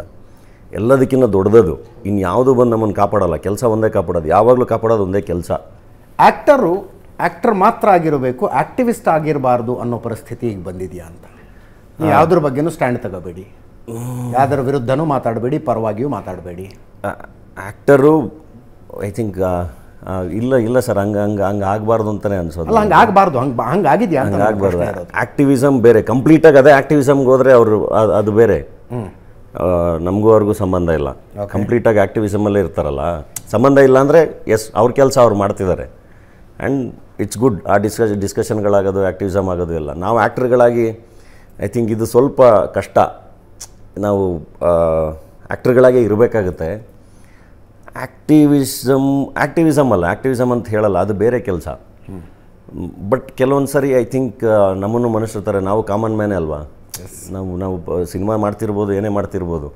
ಬಟ್ ಒಂದ್ಸಗೆ ನಾನು ಹೋಗಿ ಡಿಸೈಡ್ ಮಾಡಿ ಯಾರಿಗೊಬ್ರಿಗೆ ಓಟ್ ಹಾಕ್ಲೇಬೇಕಲ್ವ. ಸೊ ನಾನು ಯಾವತ್ತಾದ್ರೂ ಒಂದಿನ ನನಗೇನೋ ಸಮಸ್ಯೆ ಆದರೆ ನಾನು ಕೇಳಲೇಬೇಕಲ್ವ. ನಾನು ಅದನ್ನು ಕೇಳ್ತಿದ್ದಂಗೆ ಐ ಕಾಂಟ್ ಬಿ ರಾಂಗ್. ಅಥವಾ ಇವನು ಆ್ಯಕ್ಟಿವಿಸ್ಟು, ಇವನು ಈ ಕಡೆ ಓರಿಯೆಂಟೆಡ್ ಇದ್ದಾನೆ, ಅಥವಾ ಇವನು ಈ ಕಡೆ ಓರಿಯೆಂಟೆಡ್ ಇದ್ದಾನೆ ಅಂತ ಅಲ್ಲ. ಸೊ ನಾನು ಯಾವುದು ಒಂದು ಪಕ್ಷ, ಒಂದು ಇದ್ರ ಬಗ್ಗೆನೇ ಮಾತೇ ಆಡಿಲ್ಲ ನಾನು. ಜನರಲಿ ನನಗೊಬ್ಬ ಕಾಮನ್ ಮ್ಯಾನಾಗಿ ನನಗೆ ಅನಿಸುತ್ತೆ, ಹೂಎವರ್ ಈಸ್ ರೂಲಿಂಗ್, ಅದು ಯಾರೇ ಆಳ್ತಾ ಇರಲಿ, ನಾನು ಕೆಲವೊಂದು ಸರಿ ಒಂದು ಪ್ರಶ್ನೆನೂ ಕೇಳೋ ಹಕ್ಕಿಲ್ವ ನನಗೆ ಕಾಮನ್ ಮ್ಯಾನಾಗಿ. ನನಗೆ ಕಲಾವಿದ ಅಂದ ತಕ್ಷಣ ನನಗೆ ಏನೂ ಮಾಡೋಂಗಿಲ್ಲ ಅಂದರೆ ದಟ್ಸ್ ವೆರಿ ರಾಂಗ್. ಇದು ಬರೀ ಧನಂಜಯ್ ತೆಗೆದುಕೊಂಡ ನಿಲುವುಗಳಿಗೆ ಅಷ್ಟೇ ಸಂಬಂಧ ಇರಲಿಲ್ಲ. ಅಗ್ನಿಶ್ರೀಧರ್ ಈ ಸಿನಿಮಾದಲ್ಲಿ ಇನ್ವಾಲ್ವ್ ಆಗಿದ್ದಾರೆ. ಅವರು is known as hard core leftist. ಎರಡೂ ಸೇರ್ಕೊಂಡು ಇಂಥದ್ದೊಂದು ಮೂಮೆಂಟಮ್ ಕ್ರಿಯೇಟ್ ಆಯಿತು. ನಾನು ಕೆಲಸ ಮಾಡ್ಬೇಕಾದ್ರೆ ನಾನು ಹೆಂಗೆ ಯೋಚನೆ ಮಾಡಲಿ ಸರ್, ಒಂದು ಸೆಟ್ಟಲ್ಲಿ ಕೆಲಸ ಮಾಡ್ಬೇಕಾದ್ರೆ 100 ಜನ 200 ಜನ 300 ಜನ ಇರ್ತಾರೆ. ಯಾರ್ಯಾರ್ದು ಯಾವ್ಯಾವ ಐಡಿಯಾಲಜಿ, ಯಾರ್ಯಾರ್ದು ಏನೋ, ಯಾರ್ಯಾರ್ದು ಪರ್ಸ್ನಲ್ ಇದೇನೋ ಅದನ್ನು ನಾನು ಯೋಚನೆ ಮಾಡಿ ನನ್ನ ಕೆಲಸಕ್ಕೆ ನುಗ್ಗಕ್ಕಾಗಲ್ಲ. ನನ್ನ ಪ್ರೊಡ್ಯೂಸರ್ ಹೆಂಗೆ ಯೋಚನೆ ಮಾಡೋದು, ನಾನು ಅಲ್ಲಿ ಬರೀ ಸಿನಿಮಾ ಅಷ್ಟೇ ಬರುತ್ತೆ, ಅವರ ಸಿನಿಮಾ ಪ್ರೀತಿ. ಈಗ ನನಗೆ ಬೇಕಾಗಿತ್ತು ಅಂತ ಹೇಳ್ತಿಲ್ಲ ನಾನು, ಅದಾಗಿರ್ಬಹುದಾ ಅಂತ ಕೇಳ್ತಾ ಇದ್ದೀನಿ. ಅದು ಗೊತ್ತಿಲ್ಲ ಸರ್, ಖಂಡಿತ ಅದಾಗಿರ್ಲಿಕ್ಕಿಲ್ಲ ಅನ್ಕೊತೀನಿ. ಅಂದರೆ ಅಂದರೆ ಎಲ್ರದ್ದು ಅವ್ರವ್ರದ್ದೇ ಪರ್ಸ್ನಲ್ ಏನೋ ಇರುತ್ತೆ. ಐ ಥಿಂಕ್ ಸಿನಿಮಾಗೆ ಅಂತ ಬಂದಾಗ ಅದು ಬರೀ ಸಿನಿಮಾಗೆ ಅಷ್ಟೇ ಇರುತ್ತೆ, ಇನ್ನು ಉಳಿದಿದ್ದು ಯಾವುದು ಕೌಂಟ್ ಆಗಬಾರ್ದು ಅಂತ. ಸಿನಿಮಾ ನೋಡಿದ್ರೆ ಅವ್ರಿಗೆ ಅರ್ಥ ಆಗಿರುತ್ತೆ, ಅಥವಾ ನಾನು ಎಕ್ಸ್ಪ್ಲೇನ್ ಮಾಡೋದು ನೋಡಿದ್ರೆ ಅವ್ರಿಗೆ ಅರ್ಥ ಆಗುತ್ತೆ ಅನಿಸುತ್ತೆ. ಅದೇ ಹೇಳ್ತೀರಾ ಸರ್, ಈಗ ನೀವು ಹೇಳಿದ್ರಲ್ಲ ಪ್ರಶ್ನೆ ರಾಜಕೀಯ ಬಂದಿದೆಯಾ ಅಂತ, ಪೊಲಿಟಿಕ್ಸ್ ಬರಬಾರ್ದು ಅಂತ ಹೇಳ್ತಿರೋದು ಸಿನಿಮಾಗೆ. ಐ ಥಿಂಕ್ ಸಿನಿಮಾ ಥರ ನೋಡಬೇಕು ಅಂತ ತುಂಬ ಜನ ಹೇಳಿದ್ದಾರೆ, ಸಿನಿಮಾ ಥರ ನೋಡಬೇಕು ಅಂತ. ಕಡೆ ರಾಜಕೀಯ ಇದರಲ್ಲಿ ಬೆರ್ತಿದೆಯಾ ಸರ್? ಅಲ್ಲ, ನಿಮ್ಮ ಅನಿಸಿಕೆ? ಇದು ಇತ್ತೀಚಿನ ದಿನಗಳಲ್ಲಿ ಬಹಳ ಕೇಳಿ ಬರ್ತಾ ಇರೋದು, ಸಿನಿಮಾನ್ ಥರ ನೋಡಿ, ಸಿನಿಮಾನ್ ಥರ ನೋಡಿ. ಸರ್, ಅವರವ್ರ ಅನುಕೂಲಕ್ಕೆ ತಕ್ಕಂಗೆ ಅವ್ರವ್ರು ಹೇಳ್ತಿದ್ದಾರೆ. ಕೆಲವು ಸಿನಿಮಾಗಳ ವಿವಾದ ಆದಾಗ ಆ ವಿವಾದಗಳು ಕೆಲವರಿಗೆ ಬೇಕಾಗ್ತವೆ, ಆವಾಗ ಇನ್ನೊಬ್ರು ಹೇಳ್ತಾರೆ ಸಿನಿಮಾ ಥರ ನೋಡಬೇಕು ಅಂತ. ಉದಾಹರಣೆಗೆ ಐ ಡೋಂಟ್ ನೋ, ಅಂದರೆ ಈ ಒಂದು ವೇದಿಕೆ ಮೇಲೆ ಇನ್ನೊಂದು ಸಿನಿಮಾ ಬಗ್ಗೆ ಚರ್ಚೆ ಮಾಡೋದು ಎಷ್ಟು ಸರಿನೋ ನನಗೆ ಗೊತ್ತಿಲ್ಲ. ಕಾಂತಾರ ಬಂತು, ಸೂಪರ್ ಹಿಟ್ ಆಯಿತು ಸಿನಿಮಾ. ಆ ಸಿನಿಮಾದ ಬಗ್ಗೆ ಕೆಲವರ ಅಭಿಪ್ರಾಯ, ಬ್ರಾಹ್ಮಣ್ಯ ಹೇರಿಬಿಟ್ರು, ವೈದಿಕ ಪರಂಪರೆ ಹೇರಿಬಿಟ್ರು. ಆವಾಗ ಸಿನಿಮಾನ ಇಷ್ಟಪಟ್ಟವ್ರು ಹೇಳ್ತಾಯಿದ್ರು, ಬಲಪಂಥೀಯರು ಹೇಳ್ತಾಯಿದ್ರು ಸಿನಿಮಾನ್ ಥರ ನೋಡಿ ಅಂತ ಅಲ್ವಾ. ಈಗ ಹೆಡ್ ಬುಷ್ ಬಂದಿದೆ, ಇದರಲ್ಲಿ ವೀರಗಾಸೆ ಅವಮಾನ ಆಯಿತು ಅಂತ, ಅದರಲ್ಲಿ ನಿಮ್ಮನ್ನು ಇಷ್ಟಪಡೋರು ಹೇಳ್ತಾರೆ ಸಿನಿಮಾನ್ ಥರ ನೋಡಿ ಅಂತ, ಅವರು ವೀರಗಾಸೆಗೆ ಅವಮಾನ ಆಯಿತು ಅಂತಿದ್ದಾರೆ. ಈ ಸಿನಿಮಾ ಥರ ನೋಡಿ ಅನ್ನೋದು ಈ ಡೈಲಾಗ್ ಇದೆಯಲ್ಲ, ಇದನ್ನು ಅವರವರ ಅನುಕೂಲಕ್ಕೆ ಅವ್ರವ್ರು ಬಳಸ್ಕೊಳ್ತಾ ಇರೋ ಡೈಲಾಗ್. ನಾನು ಅದಕ್ಕೆ ಆಗಲಿ ಹೇಳಿದ್ದು ಸರ್, ಈಗ ಆ ಥರದ್ದು ಏನೇ ಇದ್ದರೂ it should lead to discussion, it's fine. ಏನಾಗುತ್ತೆ ಹಂಗಾದಾಗ ಅಟ್ಲೀಸ್ಟು ನಾವು ಸಣ್ಣ ಪುಟ್ಟ ತಪ್ಪುಗಳಾಗಿರ್ಬೋದು ನಮ್ಮಿಂದ, ಬಟ್ ಭೂತಕೋಲ ಬಗ್ಗೆ ಒಂದು ಡಿಸ್ಕಷನ್ ಬರುತ್ತಲ್ಲ, ಭೂತಕೋಲ ಬಗ್ಗೆ ಒಂದು ಡಿಸ್ಕಷನ್ ಬರುತ್ತೆ, ವೀರಗಾಸೆ ಬಗ್ಗೆ ಒಂದು ಡಿಸ್ಕಷನ್ ಬರುತ್ತೆ, ಕರಗ ಬಗ್ಗೆ ಒಂದು ಡಿಸ್ಕಷನ್ ಬರುತ್ತೆ. ಅಟ್ಲೀಸ್ಟ್ ಅದು ನಮ್ಮ ಎಷ್ಟು ಜನಕ್ಕೆ ನಮ್ಗೆ ಅವುಗಳ ಬಗ್ಗೆ ಗೊತ್ತು ಡೀಟೇಲ್ ಆಗಿ? ಯಾರಿಗೂ ಗೊತ್ತಿಲ್ಲ. ಇಲ್ಲಿ ಸ್ಟೇಟಸ್ ಆಗ್ತಿರೋ ಯಾರಿಗೂ ಗೊತ್ತಿರಲ್ಲ, ಮೆಜಾರಿಟಿ ಆಫ್ ದೆಮ್ಗೆ ಗೊತ್ತಿರಲ್ಲ. ಸುಮ್ಮನೆ ಎಲ್ಲ ಹಿಂಗೆ ನೋಡಿರ್ತಾರೆ, ಪಾಸ್ ಆಗಿರ್ತಾರೆ ಅಷ್ಟೇ. ಅಟ್ಲೀಸ್ಟ್ ಆ ಥರ ಡಿಸ್ಕಷನ್ ಒಳ್ಳೆ ರೀತಿಲಾದಾಗ ಅದ್ರ ಬಗ್ಗೆ ತಿಳ್ಕೊತಾರಲ್ಲ, ಅದು ಇಂಪಾರ್ಟೆಂಟು. ಅದೊಂದು ಗುಡ್ ಸೈನು ಡಿಸ್ಕಷನ್ಗಳಾಗ್ತಿರೋದ್ರಲ್ಲಿ. ಆದರೆ ಅದು ಹೊಡೆದಾಟಕ್ಕೆ ಲೀಡ್ ಮಾಡೋದು ಅದು ಬ್ಯಾಡ್ ಸೈನ್. ಯಾವುದೇ ಹೋದರೂ ಕೂಡ ತಾವು ಬುದ್ಧ, ಬಸವ, ಸಂವಿಧಾನ ಅಂತ ನೀವು ಹೇಳ್ತಾ ಇರೋ ಅದು ಆಟೋಮೆಟಿಕ್ಕಾಗಿ ಕೆಲವರು ಎಡಪಂಥವಾದಿಗಳು ತಾವು ಅಂತ ಅಂದ್ಕೊಂಡಿರ್ಬೋದು. ಸರ್ ಹೇಳ್ದಂಗೆ ಅಗ್ನಿಶ್ರೀಧರ್ ಅವರು ಕೂಡ ಎಡಪಂಥವಾದಿ. ಅದು ಬುದ್ಧ, ಬಸವ, ಅಂಬೇಡ್ಕರ್ ಅಲ್ಲ, ಅವ್ರು ಹಿಡ್ಕೊಂಡಿದ್ದಾರೆ. ಬುದ್ಧ, ಯಾಕೆ ಅನ್ಕೋಬೇಕು? ಬಲಪಂಥೀವಾದಿಗಳೇ ಅದನ್ನ ವಿರೋಧಿಸೋದೇ ಅಲ್ವಾ? ನಿಮ್ಮ ನೇರವಾಗಿ ಹೇಳ್ತೀನಿ, ಧನಂಜಯ ನೀವು ಲೆಫ್ಟಿಸ್ಟಾ ಸರ್? ಅದೇ ಇವಾಗ ನಾನು ಕೇಳಿದ್ರೆ, ಈಗ ಬಸವಣ್ಣ, ಈಗ ಇವ್ರದೇ ಎಕ್ಸಾಂಪಲ್ ಕೊಡ್ತೀನಿ. ಬುದ್ಧ, ಬಸವಣ್ಣ, ಅಂಬೇಡ್ಕರ್, ಕುವೆಂಪು ಅವರು, ಯಾರು ಈಗ ದಾಸರು, ಶರಣರು, ಎಲ್ಲರದ್ದು ಎಕ್ಸಾಂಪಲ್ ತೊಗೊಳ್ಳೋಣ. ಅವ್ರನ್ನ ಲೆಫ್ಟ ರೈಟ್ ಅಂತ ಹೆಂಗೆ ಹೇಳ್ತೀರಾ? ಬಸವಣ್ಣನ ಲೆಫ್ಟ್ ರೈಟ್ ಅಂತ ಹೆಂಗೆ ನೀವು ಇದು ಮಾಡ್ತೀರಾ? ಕಾಯಕ ಮಾರ್ಗ, ಭಕ್ತಿ ಮಾರ್ಗ ಎರಡನ್ನೂ ಸಾರದವ್ರು ತಾನೆ, ಎರಡನ್ನೂ ಇಟ್ಕೊಂಡು ಅದ್ಭುತವಾಗಿ ಹೇಳಕ್ಕಾಗಲ್ಲ. ಬಟ್ ಅರ್ಜೆನ್ಸಿ ಇದೆ, ಈಗ ಅರ್ಜೆನ್ಸಿ ಇದೆ, ಒಂದು ಕ್ಯಾಟಗರಿ ಸೇರಿಸ್ಬೇಕು. ಈಗ ನನಗೇನಿಲ್ಲ, ನೀವು ಇವ್ರನ್ನೆಲ್ಲ ಯಾವ್ದಕ್ಕೆ ಸೇರಿಸ್ಕೊಂತೀರಾ ಅವ್ರು ಅಂತ ಇಟ್ಕೋಬೋದು ಸರ್, ಅಷ್ಟೇ. ಇಡೀ ನಾನು ಹೇಳ್ತಿರೋದು ಹೆಂಗಿದೆ ಎಂಥ ಸೆನ್ಸಿಟಿವ್ ಇದರಲ್ಲಿ ಇದೀವಿ ಅಂದರೆ, ಕೆಲವೊಂದು ಸರಿ ನನಗೆ ಡಿಸ್ಟರ್ಬ್ ಆಗಿ ಕನ್ಫ್ಯೂಸ್ ಆಗಿ, ಅಪ್ಪ ಇದೆಲ್ಲ ಯಾಕೆ ಬೇಕು, ನಾನು ಆ್ಯಕ್ಟರ್ ಅಲ್ವಾ, ನನ್ನ ಪಾಡಿ ನನ್ನ ಪಿಕ್ಚರ್. ನನಗೆ ಇವಾಗಲೂ ನೆನ್ನೆನೂ ಅನಿಸ್ತಿತ್ತು, ಶಾರ್ಟ್ಸ್ ಹಾಕ್ಕೊಂಡು ಟೀ ಶರ್ಟ್ ಹಾಕ್ಕೊಂಡು ನಾನು ಡಾಲಿಯಾಗಿ ಬಂದಲ್ಲ, ಅಷ್ಟೊಲ್ಲ ಅಲ್ಲಮ್ಮ ಎಲ್ಲ ಮುಗ್ದಿತ್ತು. ಸುಮ್ಮನೆ ನನ್ನ ಪಾಡಿಗೆ ನಾನು ಅದನ್ನು ಕಂಟಿನ್ಯೂ ಮಾಡಿಬಿಟ್ಟಿದ್ದಿದ್ರೆ ನಾನು ಹೆಂಗಿದ್ದೀನಿ ಅದಕ್ಕೆ ಅಡ್ಜಸ್ಟ್ ಆಗಿ, ಬಿಡಪ್ಪ ಇವನು ಆ್ಯಕ್ಟ್ ಇದೇನೋ ಮಾಡ್ಕೊಂಡು ಹೋಗ್ತಾನೆ, ಅವನು ಜನ ನೋಡ್ತಾರೆ, ಅವನದೇನೋ ಒಂದು ಲೈಫು ಅಂತ. That was A very safe zone. ನಾನು ಆರಾಮಾಗಿ ಹಂಗೆ ಇದ್ಬಿಡ್ಬೋದಾಗಿತ್ತಲ್ಲ. ನನಗೆ ಯಾಕೆ ಒಬ್ಬರು ತುಂಬ ಚೆನ್ನಾಗಿ ಹಾಕಿದ್ರು ಕೂಡ, ಗುರು ಜಗತ್ತಿಗೆ ಏನು ಹೇಳ್ಕೋಬೇಡ, ಇದು ಯಾವುದೂ ಸರಿ ಇಲ್ಲ, ಇವ್ರು ಯಾರೂ ಸರಿ ಇಲ್ಲ, ಸುಮ್ಮನೆ ನಿನ್ನ ಪಾಡಿ ನೀನು ಪಿಕ್ಚರ್ ಮಾಡಿಕೊಂಡು ಲೈಫ್ ಎಂಜಾಯ್ ಮಾಡು, ಇರೋದು ಒಂದೇ ಜೀವನ, ನೀನು ಆ್ಯಕ್ಟ್ರು ಆರಾಮಾಗಿ ಎಂಜಾಯ್ ಮಾಡ್ಕೊಂಡು ಹೋಗು ಅಂತ. ಎಷ್ಟೊಂದು ಯೋಚನೆಗಳು ಬರುತ್ತೆ ಅಂದರೆ ಇದನ್ನು ಏನು ಮಾಡೋಕ್ಕೆ ಎವ್ರಿಡಿ ನನಗೂ ಎಲ್ಲದೂ ಲರ್ನಿಂಗ್ ಪ್ರೋಸೆಸ್ಸೇನೆ. ಬಟ್ ಕಾಂಟ್ರವರ್ಸಿಗಳು ಇಲ್ಲದೆ ಇರೋ ಜೀವನನೂ ಒಂದು ಜೀವನ ಏನ್ರಿ? ನನಗೆ ಇಷ್ಟು ದಿನ ಇರಲಿಲ್ಲ ಸರ್, ಅದಕ್ಕೇನೆ ಹೇಳ್ತಾ ಇದ್ದೆ. ಈಗ ಬರ್ತಾ ಮೋಸ್ಟ್ಲಿ ಒಂಥರ ಪರೀಕ್ಷೆಗಳು ಅಟೆಂಡ್ ಮಾಡಲಿಲ್ಲ ಅಂದರೆ ಪಾಸ್ ಆದ್ವಾ, ಫೇಲ್ ಆದ್ವಾ, ಏನಾಯಿತು ಏನು ಗೊತ್ತಾಗೋಕ್ಕಾಗಲ್ಲ, ಅಥವಾ ಇನ್ನೊಂದು ಪರೀಕ್ಷೆ ಬರೆಯೋಕ್ಕಾಗಲ್ಲ ಅಂತ. ಸೊ ಒಂದು ಪರೀಕ್ಷೆ ಅಂತ ತೊಗೊಳ್ಳೋಣ. ಇವಾಗ ಒಂದು ವೈವಾ ಸೆಷನ್ ನಡೀತಾ ಇದೆ. ಸರ್ ಮಂಜುನಾಥ್ ಕರ್ಜ್ಗಿ ಅಂತೇಳಿ ಹಾವೇರಿಯಿಂದ ಒಂದು ಸಾರಿ ನಿಮ್ಗೆ ಕಾರ್ಯಕ್ರಮಕ್ಕೆ ಆಹ್ವಾನ ಮಾಡ್ತೀನಿ. ಆವಾಗ ನಿಮಗೆ ಇಲ್ಲ ನಾನು ಕರ್ಗದ ಶೂಟಿಂಗಲ್ಲಿದ್ದೀನಿ, ಭಾಳ ಸೆಟ್ಟಲ್ಲಿದೆ, ನಿಮ್ಗೆ ಹೇಳೋವಂಥ ಅವಶ್ಯಕತೆ ಇಲ್ಲ, ನಮಗೆ ನಾ ಬರೋದಿಲ್ಲ, ಮುಂದಿನ ಸಾರಿ ಬರ್ತೀನಿ ಅಂತ ಹೇಳ್ಬೋದು. ಆದ್ರೂ ಆ ಎಲ್ಲರನ್ನೂ ಕನ್ವಿನ್ಸ್ ಮಾಡಿ ನಾನು ಒಬ್ಬ ನಿಮ್ಮ ಜೊತೆಗಿರ್ತೀನಿ ಅನ್ನೋ ಭಾವನೆಯಲ್ಲಿ ಬದುಕ್ತಿರಲ್ಲ, ಜೀವಂತವಾಗಿ ಬದುಕ್ತಿರಲ್ಲ, ಈ ಭಾವನೆಗಳ ಮೇಲೇ ಇವರೆಲ್ಲರೂ ನಿಮಗೆ ದಾಳಿ ಮಾಡ್ತಾ ಇದ್ದಾರೇನೋ ಅಂತ ಅನ್ನಿಸ್ತಾ ಇದೆ ನಮಗೆ. ಇದಕ್ಕೇನಂತೀರ ನೀವು? ಅಂಬೇಡ್ಕರ್ ಜಯಂತಿಗೆ ನೀವು ಒಂದು ಸರಿ ಬಂದು ಕರೆದಿದ್ರಿ. ನಾನು ಸರ್, ಈಗ ನಾವು ಹೆಂಗೆ ಅಂದರೆ ಕಲಾವಿದ್ರು, ಈಗ ಇವ್ರು ಬಂದು ಕರೆದ್ರು, ನಾನು ಅಂಬೇಡ್ಕರ್ ಜಯಂತಿಗೆ ಹೋಗ್ತೀನಿ, ಬಸವ ಜಯಂತಿ ಕರೀತಾರೆ ಹೋಗ್ತೀನಿ, ರಾಯಣ್ಣ ಜಯಂತಿ ಕರೀತಾರೆ ಹೋಗ್ತೀನಿ, ಗಣಪತಿ ಫಂಕ್ಷನಿಗೆ ಕರೀತಾರೆ ಹೋಗ್ತೀನಿ. ಆದರೆ ಆ ಫಂಕ್ಷನ್ ಯಾರು ಮಾಡಿರ್ತಾರೆ ಅನ್ನೋದು ಕೆಲವೊಂದು ಸರಿ ನಮ್ಗೆ ಐಡಿಯಾನೂ ಇರಲ್ಲ. ಆ್ಯಂಡ್ ನಾವು ಆ್ಯಂಗಲ್ ಯೋಚನೆನೂ ಮಾಡಿರಲ್ಲ. ಭಾಳ ಸಲ ಅನುಭವಿಸ್ತೀನಿ ಬಿಡಿ. ಸೊ ಈಗ ನಾನು ಮೊನ್ನೆ ಕೋಲಾರಲ್ಲಿ ಗಣಪತಿ ಫಂಕ್ಷನ್ಗೆ ಹೋಗಿದ್ದೆ. ಅದು ಬಜರಂಗ್ ದಳದ ಫಂಕ್ಷನ್ನೇ. ನಾನು ಹೋದೆ, ಅಲ್ಲಿ ನನ್ನ ಜನ ಸೇರಿದ್ರು, ಮಾತಾಡಿದೆ, ಅವ್ರನ್ನ ಎಂಟರ್ಟೈನ್ ಮಾಡಿದೆ. ಆ್ಯಂಡ್ ದೆನ್ ಒನ್ಸ್ ಅಗೇನ್ ಅಲ್ಲೂ ಸೌಹಾರ್ದತೆಯಿಂದ ಇರಿ, ಎಂಜಾಯ್ ಮಾಡಿ, ಸೆಲೆಬ್ರೇಟ್ ಮಾಡಿ, ಜೀವನನೂ ಚೆನ್ನಾಗಿ ಇಟ್ಕೊಳ್ಳಿ ಅಂತಲೇ ಹೇಳ್ಬಿಟ್ಟು ಬಂದೆ. ಸೊ ನಾವು ಇಲ್ಲಿ ಈ ಫಂಕ್ಷನ್ಗೆ ಹೋದ ಇವನು ಈ ಕಡೆಯವನು, ಈ ಫಂಕ್ಷನ್ಗೆ ಹೋದ ಇವನು ಈ ಕಡೆಯವನು ಅಲ್ಲ. ಅಲ್ಟಿಮೇಟ್ಲಿ ಈಗ ನಮಗೆ ಹೋದಾಗ ಕೆಲವೊಂದು ಸರಿ ಯಾರು ಯಾವ ಬಣ್ಣದ ಶಾಲ್ ಒದಿಸ್ತಾರೆ ಅಂದ್ಬಿಟ್ಟು ನಾವು ಶಾಲ್ ತೆಗೆದು ಕಿತ್ತಾಕ್ಬಿಡೋಕ್ಕಾಗಲ್ಲ. ಕಲಾವಿದರು ಒಂದು ಸರಿ ನಮ್ಮ ಜಾಗದಲ್ಲಿ ನಿಂತ್ಕೊಂಡು ಯೋಚನೆ ಮಾಡಿ. ಸುಕನ್ಯಾ ಅಂತ ಹೇಳಿ ಮೂಡುಬಿದ್ರೆ ಅಂತ, ನಾನು ಕೂಡ ಸಿನಿಮಾ ಅಭಿಮಾನಿ. ಸರ್, ವಿವಾದದ ನಂತರ ಇವಾಗ ಒಂದು ಪೋಸ್ಟರ್ ವೈರಲ್ ಆಯಿತು, ಬಡವ್ರ ಮಕ್ಕಳು ಬದುಕಬೇಕು ಕಣ್ರಯ್ಯ ಅಂತ ಹೇಳಿ. ಹೌದು, ನಿಜ, ಬಡವ್ರ ಮಕ್ಕಳು ಬದುಕಬೇಕು. ಆದರೆ ಸಿನಿಮಾ ಅಂತ ಬಂದಾಗ, ಸಿನಿಮಾ ಇಂಡಸ್ಟ್ರಿ ಅಂತ ಬಂದಾಗ ಬಡವ ಮತ್ತು ಶ್ರೀಮಂತ ಅನ್ನುವಂಥ ಹೇಳುವಂಥದ್ದು ಇಲ್ಲಿ ಒಂದು ಟ್ಯಾಗ್ಲೈನ್ ವರ್ಕೌಟ್ ಆಗುತ್ತಾ? ಇಲ್ಲ, ನಾನು ಆಗಲೇ ಹೇಳಿದೆ, ಸಿನಿಮಾ ಚೆನ್ನಾಗಿದ್ದರೆ ಮಾತ್ರ ಎಲ್ಲದೂ, ಇಲ್ಲಾಂದರೆ ಯಾರನ್ನೂ ಏನು ಕಾಪಾಡೋಕ್ಕಾಗಲ್ಲ ಅಂತ. ಆಮೇಲೆ ನಾನು ಬಡವರು ಅಂತ ಹೇಳಿರೋದು ಅದಕ್ಕೆ ತುಂಬ ದೊಡ್ಡ ಅರ್ಥದಲ್ಲಿ ತಗೋಬೇಕು. ಅದು ಬರೀ ಎಕನಾಮಿಕ್ ಸ್ಟೇಟಸ್ ಅಲ್ಲ. ಅಂದರೆ ತುಂಬ ಒದ್ದಾಡ್ತಿರೋರು ಅಥವಾ ಅಪ್ರೆಸ್ಡ್ ಅಂತ ಕರಿತೀನಿ. ನಾವು ಎಲ್ಲರೂ ನೊಂದೋರ ಪರವಾಗಿ ನಿಂತ್ಕೊಳ್ಳೇಬೇಕಲ್ವ. ನೊಂದ ಎಲ್ಲ ಜೀವ ನನ್ನದೆಂಬ ಭಾವ ಬಾಳಿನಲ್ಲಿ ಮೂಡೋ ವಿದ್ಯೆ ವಿನಯ ಕರುಣಿಸು ಅಂತ ಅಣ್ಣವ್ರ ಸಾಂಗ್ ಇದೆ. ಸೊ ಹಾಗೆ ಈಗ ನಂತರನೇ ಸಿನಿಮಾಗೆ ತುಂಬ ಜನ ಬರ್ತಾರೆ, ನಮ್ಮ ಸಿನಿಮಾ ಇಂಡಸ್ಟ್ರಿಗೆ ತುಂಬ ಜನ ಬರ್ತಾರೆ. ಅದಲ್ಲದೆ ಬೇರೆ ಬೇರೆ ಇಂಡಸ್ಟ್ರಿಗೂ ತುಂಬ ಜನ ಬರ್ತಾರೆ. ತುಂಬ ಜನ ಇದ್ದಾರಲ್ವ. ನಾವೇನು ಇಲ್ಲಿ ಮಧ್ಯಮ ವರ್ಗ, ಬಡ ಮಧ್ಯಮ ವರ್ಗ, ಬಡವರೇನೇ ಜಾಸ್ತಿ ಇರೋದು. ವರ್ಕಿಂಗ್ ಕ್ಲಾಸ್ ಇದೆಯಲ್ಲ, ಅವ್ರುಗಳು ಒಂಚೂರು ಇನ್ಸ್ಪೈರ್ ಆಗಬೇಕು ಅನ್ನೋ ಕಾರಣ ಬಡವ್ರ ಮನೆ ಮಕ್ಕಳು ಬೆಳಿಬೇಕು. ಅಂದರೆ ಅವ್ರ ಒದ್ದಾಟಗಳಲ್ಲಿ ಕೆಲವೊಂದು ಸರಿ ಏನಾಗುತ್ತೆ ನಿಮ್ಗೆ ಗೊತ್ತಿಲ್ಲದೆ, ನಮಗೆ ಎಷ್ಟೊಂದು ಸರಿ ಆಗಿರುತ್ತೆ, ಗೊತ್ತಿಲ್ಲದಲೇ ನಾವೇ ಹಿಂಗೆ ಡೌನ್ ಆಗ್ತಾ ಇರ್ತೀವಿ. ಮಧ್ಯೆ ಒಂದು ಮೋಟಿವೇಶನ್ಗೆ ಏನೋ ಒಂದು ಬೇಕು, ಅದನ್ನು ಬೇರೆ ಬೇರೆ ರೂಪದಲ್ಲಿ ತೊಗೊತೀವಿ. ಸೊ ಅವ್ರುಗಳಿಗೊಂದು ಮೋಟಿವೇಶನ್ ಆಗಲಿ ಅಂತ ಅದೇ ಕಾರಣಕ್ಕೇ ನಾನು ರೇಂಜ್ ರೋವರ್ ತೊಗೊಂಡಾಗ ಪಕ್ಕದಲ್ಲಿ TVS ನಿಲ್ಲಿಸೋದು. ಎರಡನ್ನೂ ಒಟ್ಟಿಗೆ ನಿಲ್ಲಿಸಿ ಪೂಜೆ ಮಾಡಿ ಚಾಮುಂಡಿ ಬೆಟ್ಟದಲ್ಲಿ ಫೋಟೋ ಆಗಿದ್ದ ಕಾರಣನೇ ಅದೇ ಕಾರಣಕ್ಕೆ. ಅದು ಇನ್ನೊಂದು 4 ಜನ ಎದಳಬೇಕಲ್ಲ, ಬನ್ನಿ ಕೆಲಸ ಮಾಡೋಣ ಅಂತ. ಸೊ ಅಲ್ಟಿಮೇಟ್ಲಿ ನಾನು ಹೇಳಿಕೊಟ್ಟಿರೋದು ಒಂದೇ ವಿಷಯ, ಕೆಲಸ ಮಾಡಿ, ಚೆನ್ನಾಗಿ ಕೆಲಸ ಮಾಡಿ. There is no short cut. ಈಗ ಬಲ ಎಡ ಅಂತ ಬಂದರೆ ನನಗೆ ಅದು ಇನ್ನೂ ಇಷ್ಟಿಷ್ಟು ಮಾತಾಡ್ಬೇಕು. ಈಗ ಫಾರ್ ಎಕ್ಸಾಂಪಲ್, ಈಗ 100 ಜನಕ್ಕೆ ಊಟ ಹಾಕಿ ಎಜುಕೇಷನ್ ಕೊಡುವಂಥ ಸ್ವಾಮೀಜಿಗಳಿರ್ತಾರಲ್ಲ, ಆಯಿತಾ, ನಾವು ಹೋಗ್ತೀವಿ ದೊಡ್ಡವ್ರಿಗೆ, ಅಥವಾ ಅದೇನೂ ಮಾಡ್ದಲ್ಲಿರೋ ತುಂಬ ಗೌರವಯುತ ಅನಿಸಿದವ್ರು ದೊಡ್ಡವ್ರಿಗೆ ಕಾಲಿಗೆ ಬೀಳ್ತೀವಿ ಅಲ್ವಾ. ಈಗ ಮನೆಗೆ ಈ ಗೃಹ ಪ್ರವೇಶಕ್ಕೆ ಎಲ್ಲ ಸ್ವಾಮೀಜಿಗಳು ಬರ್ತಾರೆ. ಈ 100 ಜನಕ್ಕೆ ಒಂದು ದಾಸೋಹ ನಡೀತಾ ಇರುತ್ತೆ, ಇನ್ನೊಂದು ಎಜುಕೇಷನ್ ನಡೀತಾ ಇರುತ್ತೆ. ಸೊ ಅಲ್ಲಿ ನಾವು ಕಾಲಿಗೆ ಬಿದ್ದಿರ್ತೀವಿ, ಪೂಜೆ ಮಾಡಿರ್ತೀವಿ. ಅದು ಹಿರಿಯರಿಗೆ ಕೊಡೋ ಗೌರವ ಎಲ್ಲವೂ. ಸೊ ಅದನ್ನು ಇಟ್ಕೊಂಡು ನನ್ನನ್ನು ಯಾವುದೋ ಒಂದು ಪಂಥ ಅಂತ ಡಿಸೈಡ್ ಮಾಡೋಕ್ಕಾಗಲ್ಲ. And at the same time ಆ ವೇಷ ಹಾಕ್ಕೊಂಡು ಅದರಿಂದ ತಪ್ಪಾಗಿ ಆದಾಗ ನಾನು ಅವ್ರಿಗೆ ಬೈದರೆ ನಾನು ಇನ್ನೊಂದು ಪಂಥ ಅಂತ ಹೇಳೋಕ್ಕಾಗಲ್ಲ. ಸರಿ ತಪ್ಪುಗಳು ಪಂಥಗಳನ್ನ ಇಟ್ಕೊಂಡು ಡಿಸೈಡ್ ಆಗಬಾರ್ದು. ಕಾಮನ್ ಮ್ಯಾನ್ನ ನಂಬಿಕೆಗಳೇನಿದೆಯಲ್ಲ, ನಂಬಿಕೆಗಳು, ಕಾಯೋವಂಥ ನಂಬಿಕೆಗಳಿರ್ತವೆ, ಮೂಢನಂಬಿಕೆಗಳಿರ್ತವೆ. ಕಾಯೋವಂಥ ನಂಬಿಕೆಗಳು ಓಕೆ, ಯಾಕೆ ಅಂದರೆ ಈ ಮೂಢನಂಬಿಕೆಗಳು okay, they can be question, they should be question.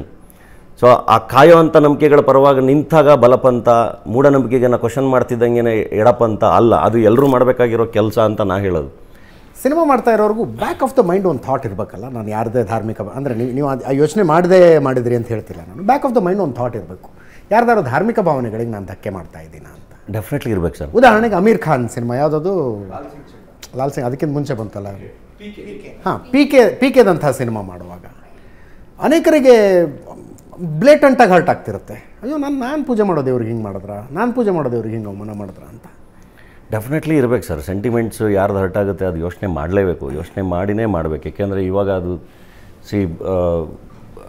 ಈ ಸಂವೇದನೆಗಳಿದೆಯಲ್ಲ, ಅದು ಬೇರೆ ಎಕ್ಸ್ಟ್ರೀಮ್ ಲೆವೆಲ್ಗೂ ಹೋಗ್ತಾ ಇದೆ. ಹೌದು, ಅದು ಬಟ್ ಡೆಫಿನೆಟ್ಲಿ ಆ ಯೋಚನೆಗಳಿರಲೇಬೇಕು, ಇಲ್ಲಾಂದರೆ ಖಂಡಿತ ಕಷ್ಟ ಆಗುತ್ತೆ. ಈಗ ನನಗೆ ಕರಗದವರಾಗಲಿ ವೀರಗಾಸೆಯವರಾಗಲಿ ನಮ್ಗೆ ಹಿಂಗೆ ಹರ್ಟ್ ಆಯಿತು ಅಂತ ಅಂದಾಗ ಎಮೋಷನಲಿ ನನಗೆ ತೊಗೊಳಕ್ಕಾಗಲಿಲ್ಲ. ಕರೆಕ್ಟ್. ನಾನು ಯಾವಾಗಲೂ ನಂಬೋದು ನನ್ನ ಲೈಫು ನಾನು ಏನು ಮಾಡಿದ್ರೂ ತಪ್ಪಲ್ಲ. ಬೇರೆಯವ್ರಿಗೆ ತೊಂದರೆ ಆಗದೇ ಇದ್ದರೆ, ಇನ್ನೊಬ್ರಿಗೆ ತೊಂದರೆ ಆಗ್ತಿದೆ ಅಂದರೆ ಅದು ತಪ್ಪು ಅಂತಲೇ ನನ್ನ ಯೋಚನೆ. ಇದು ಮುಂಚೆ ಬರೀ Bollywood phenomena ಆಗಿತ್ತಿದು. ಬಾಲಿವುಡ್ನಲ್ಲೂ Amir Khan P K cinema ಮಾಡಿದ್ರೆ ನೆಕ್ಸ್ಟ್ ಲಾಲ್ ಸಿಂಗ್ ಚಡ್ಡಾ ಬರಲಿ ತೋರಿಸ್ತೀವಿ, ಬಾಯ್ಕಾಟ್ ಲಾಲ್ ಸಿಂಗ್ ಚಡ್ಡಾ, ಅದನ್ನು ನಾವು ಏನೋ ಫ್ಲಾಪ್ ಮಾಡಿ ಕೈ ಹಾಕ್ತೀವಿ. ಇದು ಬಾಲಿವುಡ್ನ ಟ್ರೆಂಡ್ ಆಗಿತ್ತು. ಈ ಕನ್ನಡಕ್ಕೂ ಬರ್ತಾ ಇದೆ ಅನ್ನಿಸ್ತಿದೆಯಾ ಇದು ಟ್ರೆಂಡು ಎಲ್ಲ ಸರ್? ಗೊತ್ತಿಲ್ಲ. ಅಂದರೆ ಈಗ ಶುರುವಾಗಿರೋದ್ರ ಬಗ್ಗೆ ಖಂಡಿತ ಬೇಜಾರಿದೆ. Okay. ಹಂಗಾಗಬಾರ್ದು. I think the trend should stop. ಡಿಸ್ಕಷನ್ಗಳಾಗಬೇಕು, ಅದನ್ನೇ ನಾನು ಪದೇ ಪದೇ ಹೇಳ್ತಿರೋದು.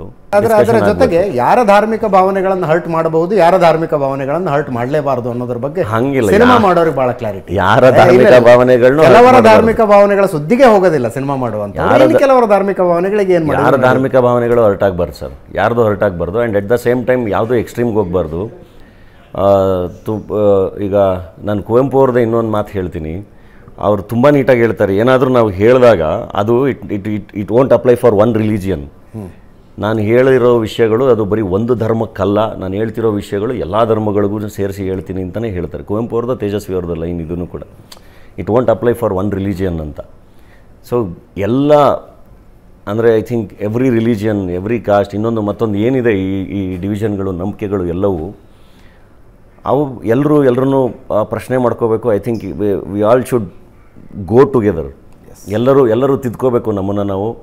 ಆ್ಯಂಡ್ ಎಲ್ಲದನ್ನು ಈಗ ಎಷ್ಟೋ ವಿಚಾರಗಳು ನನಗೆ ನೋಡಿ, ನಾನು ಇಲ್ಲ ಸುಮ್ಮನೆ ಸಿಂಪಲಾಗಿ ನಾನು ಇದ್ಬಿಟ್ಟು ಹೋಗೋಣ ಅಂತ ಬಂದೆ, ಬಟ್ ಮಾತಾಡ್ತಾ ಎಷ್ಟು ಬೇಕಷ್ಟು ಮಾತಾಡೋಗೋಣ ಅಂತ ಬಂದೆ. ಎಷ್ಟೊಂದು ಏನು ಸ್ಥಾವರಕ್ಕೆ ಕಳಿವುಂಟು ಜಂಗಮಕ್ಕೆ ಕಳಿವಿಲ್ಲ ಅಂತ ಹೇಳ್ತಾರಲ್ಲ, ಅಂದರೆ ಮೋಸ್ಟ್ಲಿ ಆ ವಿಚಾರಗಳನ್ನೆಲ್ಲ ಎತ್ಕೊಂಡ್ರೆ ಮೋಸ್ಟ್ಲಿ ಇವತ್ತಿಗೆ ಬಂದರೆ ಮತ್ತೆ ಅದೇ ಬಸವಣ್ಣ ತುಂಬ ವಿಚಾರಗಳನ್ನ ಬೇರೆ ಥರ ಹೇಳ್ತಾರೆ.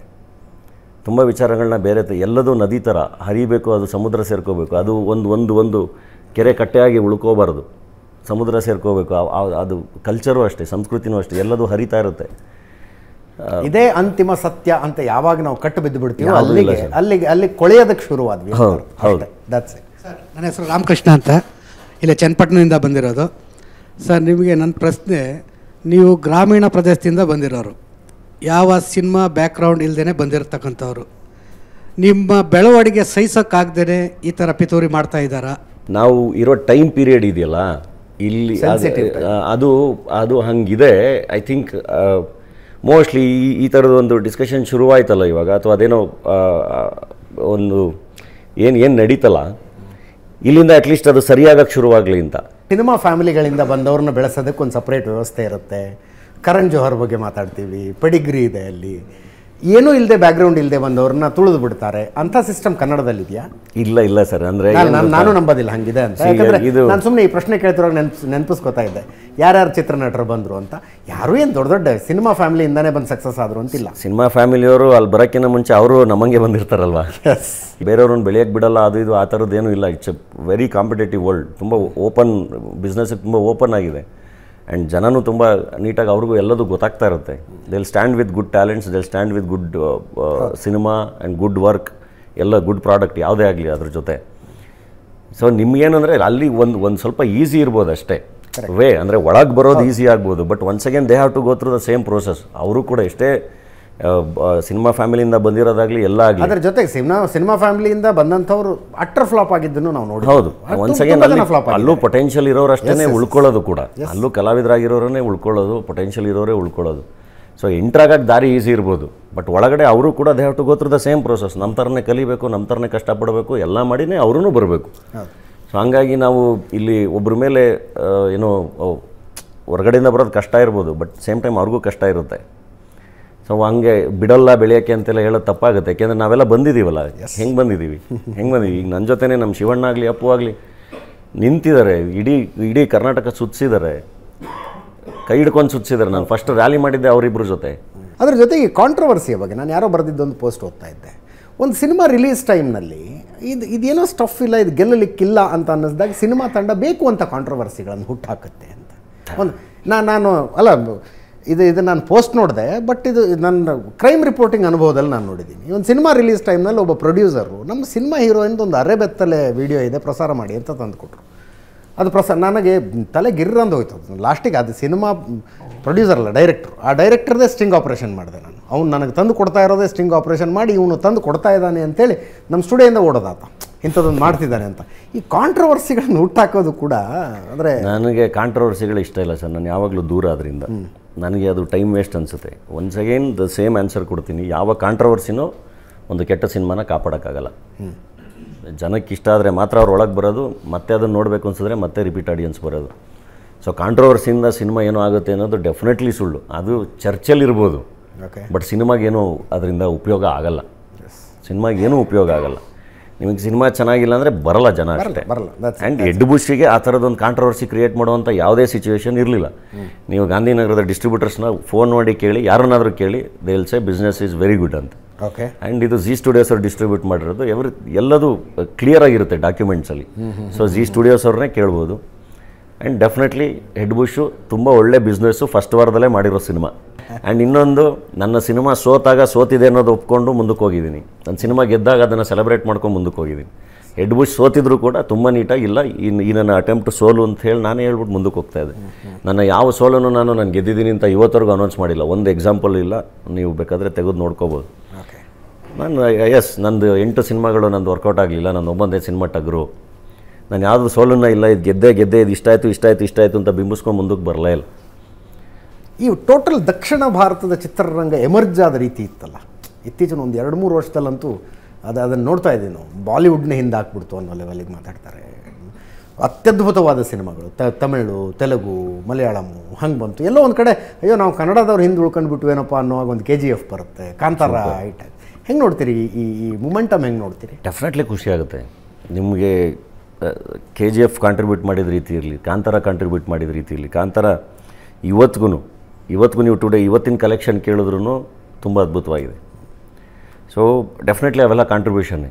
ಅಂದರೆ ನಮ್ಮ ಸೌತ್ ಇಂಡಿಯಾ ಸಿನಿಮಾಗಳನ್ನೇ ತೊಗೊಂಡ್ರೆ ಬಾಹುಬಲಿ, ಪುಷ್ಪ, KGF, ಕಾಂತಾರ ಎಲ್ಲವೂ ತುಂಬ ಚೆನ್ನಾಗಿ ಒಂದು ಮಾರ್ಕೆಟ್ನ ಓಪನ್ ಮಾಡಿಟ್ಟಿದೆ. ಅವರು ತುಂಬ ಚೆನ್ನಾಗಿ ಕಾಂಟ್ರಿಬ್ಯೂಟ್ ಮಾಡಿದ್ದೇವೆ. ಅದು ಇನ್ನೊಂದಿಷ್ಟು ಜನಕ್ಕೆ ಅಂದರೆ ಇವತ್ತು ಸಿನಿಮಾ ಚೆನ್ನಾಗಿದ್ದರೆ ಇಡೀ ದೇಶ ತುಂಬ ರಿಲೀಸ್ ಮಾಡ್ಬೋದು ಅನ್ನೋ ಕಾನ್ಫಿಡೆನ್ಸ್ ತುಂಬಿಟ್ಟಿದ್ದಾವೆ. ಆ್ಯಂಡ್ ನಾವು ಇವತ್ತು ಕಾಂಪೀಟ್ ಮಾಡಬೇಕಾಗಿರೋದು ಇಡೀ ದೇಶದಲ್ಲಿ ಬರ್ತಿರೋ ಎಲ್ಲ ಸಿನಿಮಾಗಳ ಜೊತೆ ಅಂತ ತುಂಬ ನೀಟಾಗಿ confidence ತುಂಬಿಟ್ಟಿವೆ. And once again Bollywood ಅಂತ ಬಂದ್ರೂ ಐ ಥಿಂಕ್ ಫೇಸ್ ಅದು. ಮಲಯಾಳಂ ಇಂಡಸ್ಟ್ರಿ ಒಂದು ಟೈಮಲ್ಲಿ ಒಂದು ಫೇಸಲ್ಲಿ ಹೋಗ್ತಾ ಇತ್ತು, ಕನ್ನಡ ಇಂಡಸ್ಟ್ರಿ ಒಂದು ಟೈಮಲ್ಲಿ ಒಂದು ಫೇಸಲ್ಲಿ ಹೋಗ್ತಾ ಇತ್ತು. ಸೊ ಹಾಗೆ ಅವ್ರಿಗೆ ಅದು ಇವಾಗ ಒಂದು ಫೇಸ್ ಐ ಥಿಂಕ್ ಅಲ್ಲಿ ಮತ್ತೆ ಅವರು ಇನ್ನೊಂದು ಫೇಸ್ ಬರುತ್ತೆ, where they will also come up, ಇನ್ನೊಂದಿಷ್ಟು ಒಳ್ಳೆ ಸಿನಿಮಾಗಳ ಮೂಲಕ ಬರ್ತಾರೆ. ಹಾಗೆ ಅದು.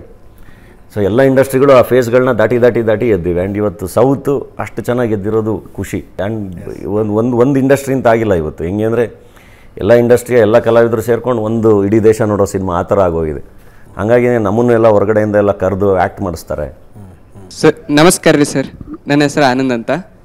ಸರ್ ನಂದು ಎರಡು ಪ್ರಶ್ನೆ ಅದಾವ್ರಿ. ಏನಂದ್ರೆ ಒಂದು ಪ್ರಶ್ನೆ, ಈಗ ಅಲ್ಲಮ್ಮ ಆಗಿರ್ಬೋದು, ನಿಮ್ಮ ಫಿಲ್ಮ್ಗಳು ಈಗ ಬಂದಿರೋವಂಥ ನಿಮ್ಮ ಜರ್ನಿ ನೋಡ್ಕೊತ ಹೋದ್ರೆ, ಅಲ್ಲಮ್ಮ ಹಿಡ್ಕೊಂಡು ಹೆಡ್ ಬುಷ್ ತನಕ ನೋಡ್ಕೊತ ಹೋದ್ರೆ ನಿಮ್ಗೆ ಚಾಲೆಂಜಿಂಗ್ ಪಾತ್ರ ಯಾವುದು? ಮತ್ತು ಇದ್ರ ಜೊತೆಗೆ ಇಷ್ಟು ಪಾತ್ರಗಳನ್ನ ನೀವು ವಿಭಿನ್ನ ಪಾತ್ರಗಳನ್ನ ಮಾಡ್ತಾ ಬಂದಿದ್ದೀರಿ ಸರ್. ಆದರೆ ನಿಮ್ಗೆ ನೆಗೆಟಿವ್ ಪಾತ್ರದಲ್ಲಿ ಜನ ಜಾಸ್ತಿ ನೋಡ್ಲಿಕ್ಕೆ ಇಷ್ಟಪಡ್ತಾರಂತ ಅನಿಸ್ತದಲ್ಲ ರೀ ನಿಮ್ಗೆ ಏನು ಅಭಿಪ್ರಾಯ ಇದ್ರ ಮೇಲೆ? ಚಾಲೆಂಜಿಂಗ್ ಪಾತ್ರ ಅಂತ ಬಂದರೆ ಎಲ್ಲವೂ ಚಾಲೆಂಜಿಂಗೆ. ಆ್ಯಂಡ್ ಅಲ್ಲಮ್ಮ ಪ್ರಭು ಪಾತ್ರ definitely it was challenging. Mostly ಇವತ್ತಿಗೆ ಮಾಡಿದ್ರೆ ಆ ಪಾತ್ರ ಬೇರೆ ಥರ ಪ್ರೆಸೆಂಟ್ ಮಾಡ್ತೀನಿ. ಯಾಕೆಂದರೆ ಅಲ್ಲಮ್ಮ ಪ್ರಭುಗಳನ್ನ ಅರ್ಥ ಮಾಡ್ಕೊಳ್ಳೋಕ್ಕಾಗೋದು ಬರೀ ಅವ್ರ ವಚನಗಳ ಮೂಲಕ, ಅವ್ರ ಫಿಲಾಸಫಿ ಮೂಲಕ ಅಷ್ಟೇ. ಅದು ಬಿಟ್ಟರೆ ಇನ್ನೇನು ನಾನು ನೋಡಿದ್ದೆ ಅಂತ ಹೇಳುವಂಥವ್ರು ಯಾರು ಇಲ್ಲ. ಅವ್ರದ್ದೊಂದು ಫೋಟೋನು ಕೂಡ ನಿಮಗೆ ಒಂದು ಪಿಕ್ಚರು ಕೂಡ ನಿಮ್ಗೆ ಕರೆಕ್ಟಾಗಿ ಸಿಗಲ್ಲ. ಅಂದರೆ ಸಿಗುತ್ತೆ, ಯಾರೋ ಕಲಾವಿದರು ಪೇಂಟ್ ಮಾಡಿರೋ ಥರ, ಬಟ್ ನಿಮಗೆ ಅವ್ರ ಫಿಲಾಸಫಿ ಮೂಲಕ ಅಷ್ಟೇ ಅರ್ಥ ಆಗೋದು. ಅವ್ರ ಫಿಲಾಸಫಿಗೆ ತಕ್ಕಂಗೆ ಮೋಸ್ಟ್ಲಿ ಅವ್ರ ಕೈಗೆ ಸಿಗಲ್ಲ ಅವರು. ಸೊ ಅದು ಒಂದು ಈಗ ಫಾರ್ ಎಕ್ಸಾಂಪಲ್ ನಾನು ಮಾಡಿರೋ ಪಾತ್ರನ ಇವಾಗ ನೋಡಿದ್ರೆ ಅಯ್ಯಯ್ಯೋ ಇವಾಗ ಮಾಡಿದ್ರೆ ಇದು ಬೇರೆ ಥರ ಮಾಡ್ಬೋದಿತ್ತಾ ಅಂತ ಅನಿಸುತ್ತೆ. ಸೊ ಡೆಫಿನೆಟ್ಲಿ ಆ ಥರದ್ದು ಚಾಲೆಂಜಿಂಗೇ. ಯಾಕೆಂದರೆ ಅದೊಂದು ಬಯೋಪಿಕ್ ಎಲ್ಲ ಮಾಡ್ಬೇಕಾದ್ರೆ ತುಂಬ ಕಷ್ಟ. ಆ್ಯಂಡ್ ಇನ್ನೊಂದು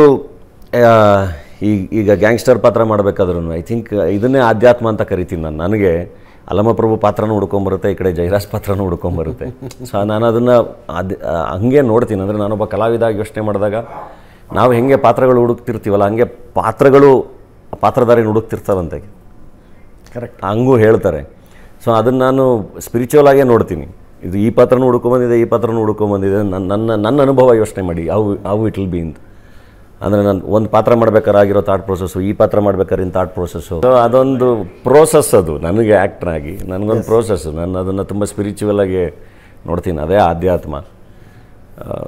ಇಟ್ಸ್ ಓಕೆ, ಎಲ್ಲ ಥರದ ಪಾತ್ರಗಳನ್ನ ಮಾಡಬೇಕು, ಪ್ರೆಸೆಂಟ್ ಮಾಡಬೇಕು ಅಂತ. ಇನ್ನೊಂದು ಕೇಳಿದ್ರಿ ನೀವು ಎರಡನೇ ಪ್ರಶ್ನೆ. ಅಲ್ಲ ಅದೇ ಜನ ನಿಮ್ಮ ನೆಗೆಟಿವ್ ಶೇಡ್ನಲ್ಲೇ ನೆಗೆಟಿವ್ ಇಲ್ಲ ನಿಮಗೆ ಹಂಗೆ ನೋಡಿದ್ರೆ ರತ್ನ ಪ್ರಪಂಚ ಬಡವರಾಸ್ಕಲ್ ಅವ್ರು ರಿಸೀವೇ ಮಾಡ್ಕೊಳಂಗಿಲ್ಲಲ್ಲ. ಅದರಲ್ಲಿ ನಾನು ಕಂಪ್ಲೀಟಾಗಿ ತುಂಬ ಫ್ಯಾಮಿಲಿ ಹುಡುಗ, ಒಂದು ಮಿಡಲ್ ಕ್ಲಾಸ್ ಹುಡುಗ, ಎರಡೂ ಪರಿಸರ ಬೇರೆ ಬೇರೆ ಅಷ್ಟೇ. ರತ್ನಾಕರನ ಪರಿಸರ ಬೇರೆ, ಬಡವರಾಸ್ಕಲ್ ಶಂಕರ್ನ ಪರಿಸರ ಬೇರೆ. ಬಟ್ ಎರಡೂ ಒಂದು ಮಿಡಲ್ ಕ್ಲಾಸ್ ಪಾತ್ರ, ಅವರು ಮಿಡಲ್ ಕ್ಲಾಸ್ ಬದುಕನ್ನು ತೆಗೆದಿಟ್ಟಿರೋ ಅಂಥದ್ದು ಆ್ಯಂಡ್ ಒಳ್ಳೆಯದನ್ನು ಹೇಳಿರೋ ಅಂಥದ್ದು. ಹೆಡ್ ಬುಷ್ ವಿವಾದದಿಂದ ನೀವು ಕಲಿತಂಥ ಪಾಠ ಯಾವುದು? ಐ ಥಿಂಕ್ ಮತ್ತೆ ಈ ಥರ ಸಿಚುವೇಶನ್ಗಳನ್ನ ಕ್ರಿಯೇಟ್ ಮಾಡ್ಕೋಬಾರ್ದು ಅಂತ. ಅಲ್ಲ, ಕ್ರಿಯೇಟ್ ಮಾಡ್ಕೋಬಾರ್ದು ಅಂದರೆ ಹೆಂಗೆ ಕ್ರಿಯೇಟ್ ಮಾಡಿದ್ರೆ ಹೆಂಗೆ?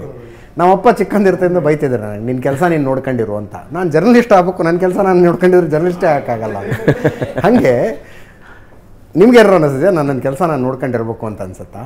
ಇಲ್ಲ, ಕೆಲಸ ಮಾಡ್ಕೊಂಡು ಹೋಗ್ತೀನಿ ಸರ್ ಅಷ್ಟೇ. ಇನ್ನೂ ಒಳ್ಳೊಳ್ಳೇದು ಟ್ರೈ ಮಾಡ್ತೀನಿ. ಆ್ಯಂಡ್ ಈಗ ಎಸ್ಪೆಷಲಿ ಈ ಥರ ಜನ ಇಷ್ಟು ನಿಂತಾಗ ಥಿಂಕ್ ಇದು ಒಂದು ರೆಸ್ಪಾನ್ಸಿಬಿಲಿಟಿ ಆಗುತ್ತೆ. ಅಂದರೆ ತುಂಬ ದೊಡ್ಡ ರೆಸ್ಪಾನ್ಸಿಬಿಲಿಟಿ ಆಗುತ್ತೆ ಅವ್ರ ನಂಬಿಕೆಗಳನ್ನ ಉಳಿಸ್ಕೊಳ್ಳೋದು. ಯಾಕಂದರೆ ಅಷ್ಟು ಜನ ಜೊತೆಗೆ ನಿಂತು ಸಪೋರ್ಟ್ ಮಾಡಿದಾಗ ತುಂಬ ದೊಡ್ಡ ಜವಾಬ್ದಾರಿ ಆಗುತ್ತೆ. ಅದ್ರ ಕಡೆಗೆ ಇನ್ನೂ ಜಾಸ್ತಿ ಕೆಲಸ ಮಾಡಬೇಕು. ಒಲವು ನಿಲುವುಗಳೇನಾದ್ರು ಚೇಂಜ್ ಆಗ್ತಾವ? ನಿಮ್ಮ ಸ್ಟ್ಯಾಂಡ್ಗಳು, ಚಿಂತನೆ ಮಾಡೋ ರೀತಿ, ಮಾತನಾಡುವ ಸಬ್ಜೆಕ್ಟು ಮಾತು ಕಮ್ಮಿ ಆಗ್ಬೋದೇನೋ. ಅಂದರೆ ಸೈಲೆಂಟ್ ಆಗಿಬಿಡೋಣ ಅಂತ ಅನಿಸಿತ್ತು. ಓಕೆ, ಅವ್ರು ಆಲ್ರೆಡಿ ಚೇಂಜ್ ಆಗಿದೆ ಅಂತ ಹೇಳಿ.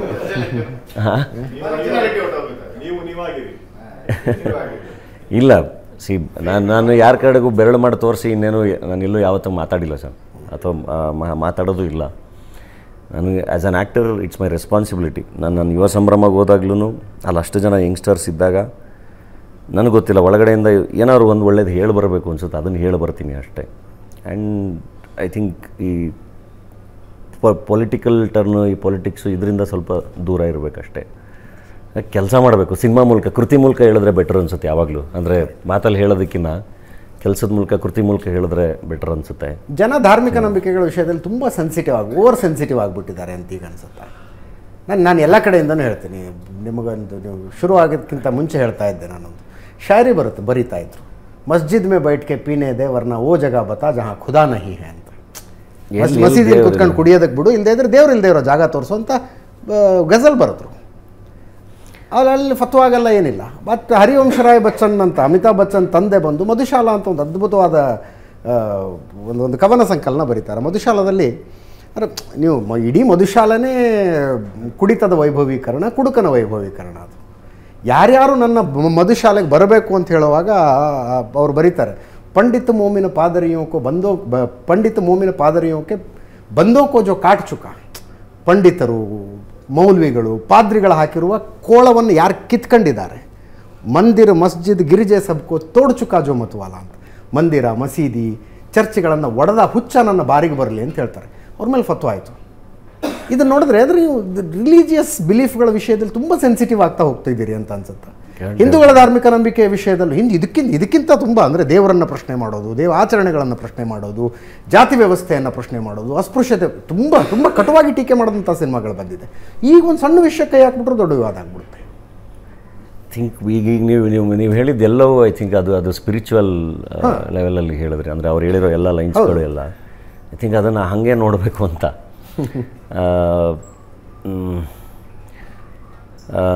ಏನಾಗುತ್ತೆ ಯಾವಾಗ ಈ ಅಂದರೆ ಇದು ಪೀಕಿಗೆ ಹೋಗುತ್ತಲ್ಲ, ಲೈಕ್ ಎಕ್ಸ್ಟ್ರೀಮ್ ಲೆವೆಲಲ್ಲಿ ಹೋಗುತ್ತೆ, ನಮಗೇ ಮೋಸ ಆಗೋದು. ಅಂದರೆ ದೇವರು, ಧರ್ಮ ಎಲ್ಲವೂ ನಮಗೆ ಸೊಲ್ಯೂಷನ್ ಆಗಬೇಕು. ಧರ್ಮ ಏನು ಹೇಳುತ್ತೆ, ದೇವರು ಏನು ಹೇಳ್ತಾನೆ, ಇವೆಲ್ಲವೂ ಸೊಲ್ಯೂಷನ್ ಆಗಬೇಕು, ಸಮಸ್ಯೆಗಳಾಗಬಾರ್ದು. ಅದ್ರ ಕಡೆಗೆ ಎಲ್ಲ ಧರ್ಮದವರು ಯೋಚನೆ ಮಾಡಬೇಕು. ಏನಾಗುತ್ತೆ, ಅವು ಎಕ್ಸ್ಟ್ರೀಮ್ ಲೆವೆಲ್ಗೆ ಹೋದಾಗ ದೇವರು ಧರ್ಮದ ಹೆಸರಲ್ಲೇ ಮೋಸ ಮಾಡೋರು ಜಾಸ್ತಿ ಆಗ್ತಾ ಹೋಗ್ತಾರೆ. ನಮಗೆ ನಿಜವಾಗಿ ನಮ್ಮನ್ನು ಕಾಯ್ತಿರೋರು ಯಾರು, ಮೋಸ ಮಾಡ್ತಿರೋರು ಯಾರು ಗೊತ್ತಾಗದೇ ಇರೋ ಪರಿಸ್ಥಿತಿಗೆ ಹೋಗ್ಬಿಡ್ತೀವಿ. ನಿಮಗೆ ಅಂದರೆ ಹೆಂಗೆ ಹೇಳೋದು, ಒಬ್ಬರು ಒಳ್ಳೆ ಗುರುವಿಗೂ ದೇವರ ಹೆಸರಲ್ಲಿ ವೇಷ ಹಾಕ್ಕೊಂಡಿರೋ ಗುರುವಿಗೂ ವ್ಯತ್ಯಾಸ ಗೊತ್ತಾಗದಿರೋ ಪರಿಸ್ಥಿತಿಗೆ ನಾವು ಬಂದುಬಿಟ್ರೆ ಅದು ತುಂಬ ಕಷ್ಟ ಆಗುತ್ತೆ. ಸೊ ಐ ಥಿಂಕ್ ಎಲ್ಲರೂ ಅದನ್ನು ತುಂಬ ಚೆನ್ನಾಗಿ ಅರ್ಥ ಮಾಡ್ಕೋಬೇಕು. And there is no point in fighting. ನನಗಿನ್ನೂ explain ಮಾಡೋಕ್ಕೆ ಬರಲ್ಲ. ಐ ಥಿಂಕ್ ನಾನು ಏನು ಹೇಳೋಕ್ಕೆ ಟ್ರೈ ಮಾಡ್ತಾಯಿದ್ದೀನಿ ಅಂತ ಅರ್ಥ ಆಗಿದೆ ಅನ್ಕೊತೀನಿ. There is no point in, ಅಂದರೆ ಅದೇ ಹೇಳೋದ್ನಲ್ಲ, ಹರಿಬೇಕು, ಸ್ಥಾವರ ಕಳಿಗುಂಟು ಜಂಗಮ ಕಳಿಗಿಲ್ಲ ಅಂತ. ಇದು ಎಷ್ಟೋ ತನಕ ಕೇಳಿದ ಪ್ರಶ್ನೆ ಇವೆಲ್ಲವೂ ಕೂಡ ಇಂಟೆಲೆಕ್ಚುವಲ್ ಚರ್ಚೆಗಳಾದವು. ಸ್ವಲ್ಪ ನಮಗೆ ಪ್ರೋಮೋಗೆ ಬೇಕಾದಂಥದ್ದು ಮತ್ತು ಮಸಾಲೆಗೆ ಬೇಕಾದಂಥದ್ದು. BJP ಬಗ್ಗೆ ಏನು ಅಭಿಪ್ರಾಯ ಇದೆ?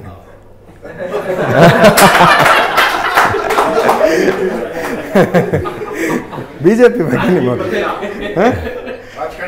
ಎಸ್ ಸರ್ ಆಗಲೇ ಹೇಳಿದೆ ನನಗೆ I have friends from all ಇದು ಅಲ್ಲಿ ಎಲ್ಲರೂ ಇದ್ದಾರೆ ಸರ್, ಎಲ್ಲರೂ ವಿಶ್ ಮಾಡ್ತಾರೆ. ಅಂದರೆ ಎಲ್ಲರೂ ಜನಪರವಾಗಿ ಕೆಲಸ ಮಾಡಬೇಕಷ್ಟೇ. ಯಾರದೇ ಅಧಿಕಾರ ಸಿಕ್ಕರೂ, ಈಗ ನನ್ನ ಫ್ರೆಂಡೇ ಅಧಿಕಾರಕ್ಕೆ ಬಂದ್ರೂ, ಅವ್ನು ಯಾವ ಪಕ್ಷದಿಂದ ಬಂದ್ರೂ ನಾನು ಅವನಿಗೆ ನೋಡಪ್ಪ ಸರಿ ಕೆಲಸ ಮಾಡು ಅಂತ ನಾನು ಯಾವಾಗಲೂ ಹೇಳಬೇಕು, ಅದನ್ನು ಹೇಳ್ತೀನಿ. ಅಷ್ಟನ್ನು ಹೇಳ್ತೀನಿ. ಅಂದರೆ ನೀನು ಯಾವ ಪಕ್ಷದ ಪರವಾಗೂ ನಾನೇನು ಮಾತಾಡೋಕ್ಕೆ ಇಷ್ಟಪಡಲ್ಲ, ಅಥವಾ ಯಾವ ಪಕ್ಷದ ವಿರುದ್ಧವಾಗೂ ನಾನು ಮಾತಾಡೋಕ್ಕೆ ಇಷ್ಟಪಡಲ್ಲ. ಏಕೆಂದರೆ ಎಲ್ಲ ಕಡೆನೂ ಎಲ್ಲ ಥರದವ್ರೂ ನೋಡಿದ್ವಿ. ಒನ್ಸ್ ಅಗೇನ್ ನಾನು ಹೇಳ್ತೀನಲ್ಲ, ಜನರಲೈಸ್ ಅಂತ ಮಾಡೋಕ್ಕಾಗಲ್ಲ. ನಾನು ನನ್ನ ಫ್ರೆಂಡ್ಸ್ಗಳಲ್ಲೇ ನಾನು ನೋಡಿದ್ದೀನಿ, ನನಗೆ ಪರಿಚಯ ಇರೋರಲ್ಲೇ ನೋಡಿದ್ದೀನಿ. ಸೊ ಈಗ ಕರಪ್ಷನ್ ಒಂದರಲ್ಲೇ ಇರೋದು ಸುಳ್ಳು, ಇದೇ ಜಾತಿಯವರು ಒಳ್ಳೆಯವರು ಕೆಟ್ಟವರು ಸುಳ್ಳು, ಇದೇ ಧರ್ಮದವರು ಒಳ್ಳೆಯವರು ಕೆಟ್ಟವರು ಸುಳ್ಳು. ನಾನು ಹೇಳ್ತಿರೋದು ಹಾಗೆ ಜನರಲೈಸ್ ಮಾಡೋಕ್ಕಾಗಲ್ಲ. ಬಟ್ ಅಲ್ಟಿಮೇಟ್ಲಿ ಒನ್ಸ್ ಅಗೇನ್ ನಾನು ಒಬ್ಬ ಸಿಟಿಸನ್ನಾಗಿ ನಾನು ವೋಟ್ ಹಾಕಲೇಬೇಕು. ನನಗೆ ಜನಪರವಾಗಿ ಯಾರು ಇರ್ತಾರೆ, ನಾನು ಖುಷಿಯಾಗಿ ಅಂದರೆ ತುಂಬ ಚೆನ್ನಾಗಿ ಜನಕ್ಕೆ ಯಾರು ಕೆಲಸ ಮಾಡ್ತಾರೆ ಅವ್ರಿಗೆ ವೋಟ್ ಹಾಕಬೇಕು ಅಂತ ಅನಿಸುತ್ತೆ, ಅವ್ರಿಗೆ ಅಲ್ಟಿಮೇಟ್ಲಿ ನಾನು ವೋಟ್ ಹಾಕಲೇಬೇಕು. ದೇಶ ಹೋಗ್ತಾ ಇರೋ ರೀತಿ ಬಗ್ಗೆ ಏನನ್ಸುತ್ತೆ ನಿಮಗೆ?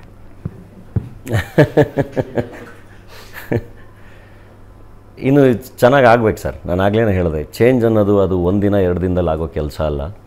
ಚೇಂಜ್ ಯಾವಾಗಲೂ ತುಂಬ time ತೊಗೊಳುತ್ತೆ. And I think we should ಅಂದರೆ ದೇಶ ಅಂದರೆ ಜಾಗ ಅಲ್ಲ, ಜನ ಅಂತಲೂ ಒಬ್ಬರು ಕವಿಗಳು ಹೇಳಿರೋ ಮಾತನೇ ಅದು. ಅಂದರೆ ಜನಗಳು ಖುಷಿಯಾಗಿರಬೇಕು, ಜನಗಳು ಚೆನ್ನಾಗಿರಬೇಕು, ಇನ್ನೂ ಚೆನ್ನಾಗಿ ಆಗಬೇಕು. ನಾನು ಇನ್ನೆರಡು ಪ್ರಶ್ನೆ ಕೇಳೋದು, ನೀವು ಯಾವುದಕ್ಕೂ ಅದ್ಭುತ ನಾಯಕ ಅನ್ನೋದು, ಮತ್ತೊಂದಕ್ಕೆ ನೋ ಕಮೆಂಟ್ಸ್ ಅನ್ನೋದು, ಅದೆಲ್ಲ ಬೇಡ ಈಗ. ಎಸ್, ಕೊನೆ 2 ಪ್ರಶ್ನೆಗಳನ್ನು ತಗೋತೀನಿ. ಕೊನೆ 2 ಪ್ರಶ್ನೆ ಅಂದರೆ ಆರಾಮಾಗಿ ಮಾತಾಡಂಗಿರ್ಬೇಕು ಸರ್. ಕರೆಕ್ಟ್. ಮಾತಾಡೋಕ್ಕೂ ಎದುರ್ಕೊಳ್ಳೋಂಥ ಪರಿಸ್ಥಿತಿ ಇರಬಾರ್ದು. ಹಿಂಸೆ ನನಗೆ ಅರ್ಥ ಆಗತ್ತೆ ನಿಮ್ಮ ಹಿಂಸೆ. ಯಾವ ಶಬ್ದ ಮಾತಾಡ್ರಿ ಏನಾಗ್ಬಿಡುತ್ತೆ, ಯಾವ ವಾಕ್ಯ ಮಾತಾಡ್ರಿ ಏನಾಗ್ಬಾರ್ದು. ಕರ್ಮ ಅದು, ನಿಜವಾಗ್ಲೂ ಕರ್ಮ ಅದು. ಆ ಪರಿಸ್ಥಿತಿ ಇರಬಾರ್ದು. ಹೌದು, ನಾನು ಈ ಕ್ಷಣದಲ್ಲಿ ನನಗೆ ಅನಿಸಿದ್ದನ್ನು ಹೇಳಿದ್ದೀನಿ. ಅದು ಸರಿ ಅಂದರೆ ಸರಿ ಅನ್ನಿ, ಇಲ್ಲ ಅಂದರೆ ಇಲ್ಲ ಅನ್ನಿ ಅನ್ನೋ ವಾತಾವರಣ ಇದೆಯಲ್ಲ, ಅದರಷ್ಟು ಮುಕ್ತತೆ, ಅದರಷ್ಟು ಅದ್ಭುತ ವಾತಾವರಣ ಇನ್ನೊಂದಿಲ್ಲ. S, Jayanagar 4th block ಕಿರುಚಿತ್ರದಿಂದ head ಬುಷ್ವರೆಗೆ ನಿಮ್ಮ ಸಿನಿ ಜರ್ನಿ ಸುಲಭದೇನೂ ಆಗಿರಲಿಲ್ಲ. ಸೋಲು ನೋವು ಎಲ್ಲ ಸಿಕ್ತು. ಯಾವತ್ತಾದ್ರೂ ಇದೆಲ್ಲ ಸಾಕು ಮತ್ತೆ ವಾಪಸ್ ಹೋಗ್ಬಿಡೋಣ ಅನಿಸ್ತಿದ್ಯಾ, ಇಲ್ಲಾಂದರೆ ಒಂದಲ್ಲ ಒಂದಿನ ಈ ಸೋಲು ನೋವನ್ನು ಹೊಡಿತೀನಿ ಸುಬ್ಬಿ ಅಂತ ಅನಿಸಿದ್ಯಾ? ಇಲ್ಲ, ಪ್ರತಿ ಸರಿನೂ ಇಲ್ಲ, ಇಟ್ಸ್ ಓಕೆ, ಮುಂದಕ್ಕೆ ಹೋಗೋಣ ಅಂತ ಆಗಲೇ ಹೇಳದ್ನಲ್ಲ. ಅಂದರೆ ಒಂದು 5 ವರ್ಷ 10 ವರ್ಷ ಮುಂದಕ್ಕೆ ಯೋಚನೆ ಮಾಡ್ಕೊಂಡು ಕೆಲಸ ಮಾಡ್ತಿರ್ಬೇಕು ಯಾವಾಗಲೂ. ಯಾಕೆಂದರೆ 10 ವರ್ಷ ನೀವು ಎಲ್ಲಿದ್ರೋ ಅವಾಗ ಈ ಜನ ಇವಾಗ ಸ್ಟಾರ್ಟ್ ಮಾಡೋದು ತುಂಬ ಜನ ಇದ್ದಾರೆ.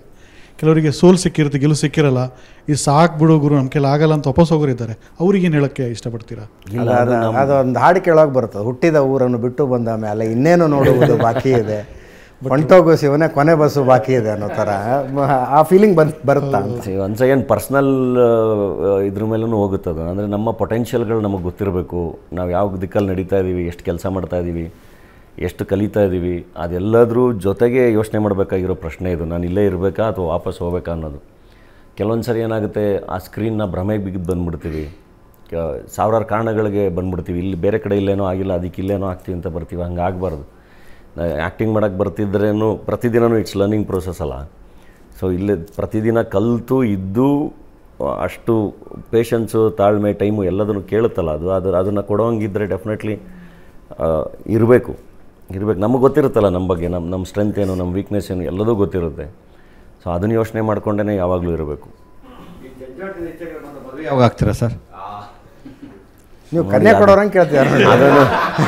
ಅದನ್ನು ಏನು ಗೊತ್ತಾ, ಇವಾಗ ಇದು ನೆಕ್ಸ್ಟ್ ನಾನು ಇದನ್ನು ಶುರು ಮಾಡ್ತೀನಿ, ಏನು ಮದುವೆಯ ಹೇರಿಕೆ ಅಂತ ಒಂದು ಹ್ಯಾಶ್ಟ್ಯಾಗ್ ನಿಲ್ಲಿಸಿ ಅಂತ, ಯಾವುದನ್ನು ಹೇರಬಾರ್ದು ಅಂತ. ಈಗ ಹೆಂಗಾಗಿದೆ ಎಲ್ಲೋದ್ರೂ ಎಲ್ಲರೂ ಮದುವೆ ಫ್ಯಾಮಿಲಿ ಇದು ಎಲ್ಲ, ಅದು ನನಗೆ ಅನಿಸಿದಾಗ ಡೆಫಿನೆಟ್ಲಿ ಆಗ್ತೀನಿ ಸರ್. ಅದು ಒಳಗಡೆಯಿಂದ ನನಗೆ ಅನಿಸ್ಬೇಕು, ನಾನು ಡಿಸೈಡ್ ಮಾಡಬೇಕು. ಖಂಡಿತ ಎಲ್ರಿಗೂ ಹೇಳ್ಬಿಟ್ಟೆ ಆಗ್ತೀನಿ. ಸರ್, ಈ ಹಿಂದೆ ನೀವು JDS ಸೇರ್ತೀರಾ ಅಂತೇಳಿ ಸಾಮಾಜಿಕ ಜಾಲತಾಣದಲ್ಲಿ ಬಹಳ ವೈರಲ್ ಆಗಿತ್ತು. ಇದು ಗೊತ್ತಿರಲಿಲ್ಲ. ಕೊಟ್ರಿ. ಹೌದು ಸರ್, JDS ಸೇರ್ತೀರಾ ಅಂತ ವೈರಲ್ ಆಗಿತ್ತಂತೆ. ದೇವೇಗೌಡರ ಬಗ್ಗೆ ಅಭಿಪ್ರಾಯ ಏನು, ಕುಮಾರಸ್ವಾಮಿ ಅವರ ಬಗ್ಗೆ ಅಭಿಪ್ರಾಯ ಏನು, ರೇವಣ್ಣ ಅವ್ರ ಬಗ್ಗೆ ಅಭಿಪ್ರಾಯ ಏನು, ಎಲ್ಲ ಬರ್ತವೆ ಈಗ. ಸರ್ ನನಗೆ ಗೊತ್ತಿಲ್ಲದಲ್ಲ ಎಲೆಕ್ಷನಿಗೆ ನಿಲ್ಸಿದ್ದು ಸರ್, ಅದು ನನಗೆ ಗೊತ್ತೇ ಇರಲಿಲ್ಲ. ನಾನು ಚೆನ್ನೈಯಲ್ಲಿ ಡಬ್ಬಿಂಗ್ ಮಾಡ್ತಾ ಇದ್ದೆ, ಫೋನ್ ರಿಂಗ್ ಆಗಕ್ಕೆ ಶುರುವಾಯಿತು. ಏನು ಅಂದರೆ JDSಗೆ ಹೊಸ ಹುಲಿ ಅಂತೆಲ್ಲ ನ್ಯೂಸ್ ಬರ್ತಾ ಇತ್ತು. ನಾನು ಇಮಿಡಿಯೇಟಾಗಿ ಟ್ವಿಟರಲ್ಲಿ ಹಾಕಿ, ಇಲ್ಲ ನಾನು ಸಿನಿಮಾ ಮಾಡೋಕ್ಕೆ ಬಂದಿದ್ದೀನಿ, ನನಗೂ ಇದಕ್ಕೂ ಸಂಬಂಧ ಇಲ್ಲ, ನಾನು ಇನ್ನೂ ತುಂಬ ಪಾತ್ರಗಳು ಮಾಡಬೇಕು ಅಂತ ಅವತ್ತೇ ಕ್ಲಿಯರ್ ಮಾಡಿದೆ. ಅಂದರೆ MLA ಎಲೆಕ್ಷನ್ ನಿಂತ್ಕೋತೀರಿ ಅಂತ? ಅರಸೀಕೆರೆಯಿಂದ ಕಂಟೆಸ್ಟ್ ಮಾಡ್ತಾರೆ ಅಂತ ಇಲ್ಲ, ನನಗೆ ಇನ್ನೂ ಕೆಲಸ ಮಾಡೋದು ತುಂಬ ಇದೆ. ಆಮೇಲೆ ನೋಡಿ, ಎಲ್ಲೋದ್ರೂ ಜನ ತುಂಬ ನೀಟಾಗಿ ಮಾತಾಡಿಸಿ ಪ್ರೀತಿ ಎಲ್ಲ ಕಳಿಸ್ತಾರೆ. ನಾನು ಒಂದು ಕಾನ್ಸ್ಟಿಟ್ಯೂಯೆನ್ಸಿಗೆ ಒಂದು ಈ ಎಲೆಕ್ಷನ್ನಿಗೆ ಅಂತ ನಿಂತ್ಕೊಂಡ್ಬಿಟ್ರೆ ಆಟೋಮೆಟಿಕ್ಕಾಗಿ ಅಂದರೆ ನಾನು ಕಲಾವಿದಾಗ ಉಳ್ಕೊಂಡಿರಲ್ಲ ಅವಾಗ. ಸೊ ಇನ್ಮೇಲೆ ಯಾರ ಬಯೋಪಿಕ್ಕನ್ನು ಮಾಡೋದಿಲ್ಲ? ನೋಡೋಣ ಸರ್, ಒಳ್ಳೆ ಸ್ಕ್ರಿಪ್ಟು ಇದೆಲ್ಲ ಬಂದು ಅಂದರೆ ಈ ಥರದ್ದೇನೋ ಸಮಸ್ಯೆ ಇಲ್ಲ ಅಂದರೆ ಮಾಡ್ತೀನಿ. ಓಕೆ. ಯಾಕೆಂದರೆ ಬಯೋಪಿಕ್ಗಳು ತುಂಬ ಚೆನ್ನಾಗಿರುತ್ತೆ. ಈಗ ನೋಡಿ, ಕ್ಯಾಪ್ಟನ್ ಗೋಪಿನಾಥನ್ ಅವ್ರ ಬಯೋಪಿಕ್ ಬಂದಾಗ ಎಷ್ಟು ಅದ್ಭುತವಾಗಿ ಮಾಡಿದ್ದಾರೆ. ಆ್ಯಂಡ್ ಆ ಥರದ ಪಾತ್ರಗಳು ಮಾಡೋಕ್ಕೂ ಚಾಲೆಂಜಿಂಗ್ ಯಾವಾಗಲೂ ಬಯೋಪಿಕ್ಗಳು. ಸೊ ಡೆಫಿನೆಟ್ಲಿ ಮಾಡ್ಬೋದು ಅದು, ಪ್ರೊವೈಡೆಡ್ ಈ ಥರದ್ದು ಯಾವುದು ಕಾಂಟ್ರವರ್ಸಿಗಳು ಇನ್ನೊಂದು ಮತ್ತೊಂದು ಸುತ್ಕೊಳ್ಳೋ ಥರದ್ದಿದ್ದರೆ ಇಲ್ಲ, ಇಲ್ಲಾಂದರೆ ಡೆಫಿನೆಟ್ಲಿ ಟ್ರೈ ಮಾಡ್ತೀನಿ. Thank you so much Dhananjaya ಅವರೇ. ಎಷ್ಟೊತ್ತು ನನ್ನ ಪ್ರಶ್ನೆಗಳಿಗೆ ಮತ್ತು ಆಹ್ವಾನಿತ ಗಣ್ಯರ ಪ್ರಶ್ನೆಗಳಿಗೆಲ್ಲ ಉತ್ತರ ಕೊಟ್ಟರಿ. ಮುಂದಿನ ವಾರ ಮತ್ತೊಬ್ಬ ಅತಿಥಿಯೊಂದಿಗೆ ಮತ್ತೆ ಬರ್ತೀನಿ. ನೇರ ದಿಟ್ಟ ನಿರಂತರ ಸುದ್ದಿಗಾಗಿ ನೋಡ್ತಾ ಇರಿ ಏಷ್ಯಾನೆಟ್ ಸುವರ್ಣ ನ್ಯೂಸ್.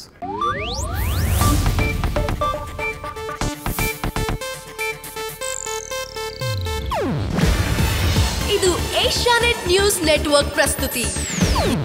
ನೀವು ನೋಡ್ತಿದ್ದೀರಾ ಏಷ್ಯಾನೆಟ್ ಸುವರ್ಣ ನ್ಯೂಸ್.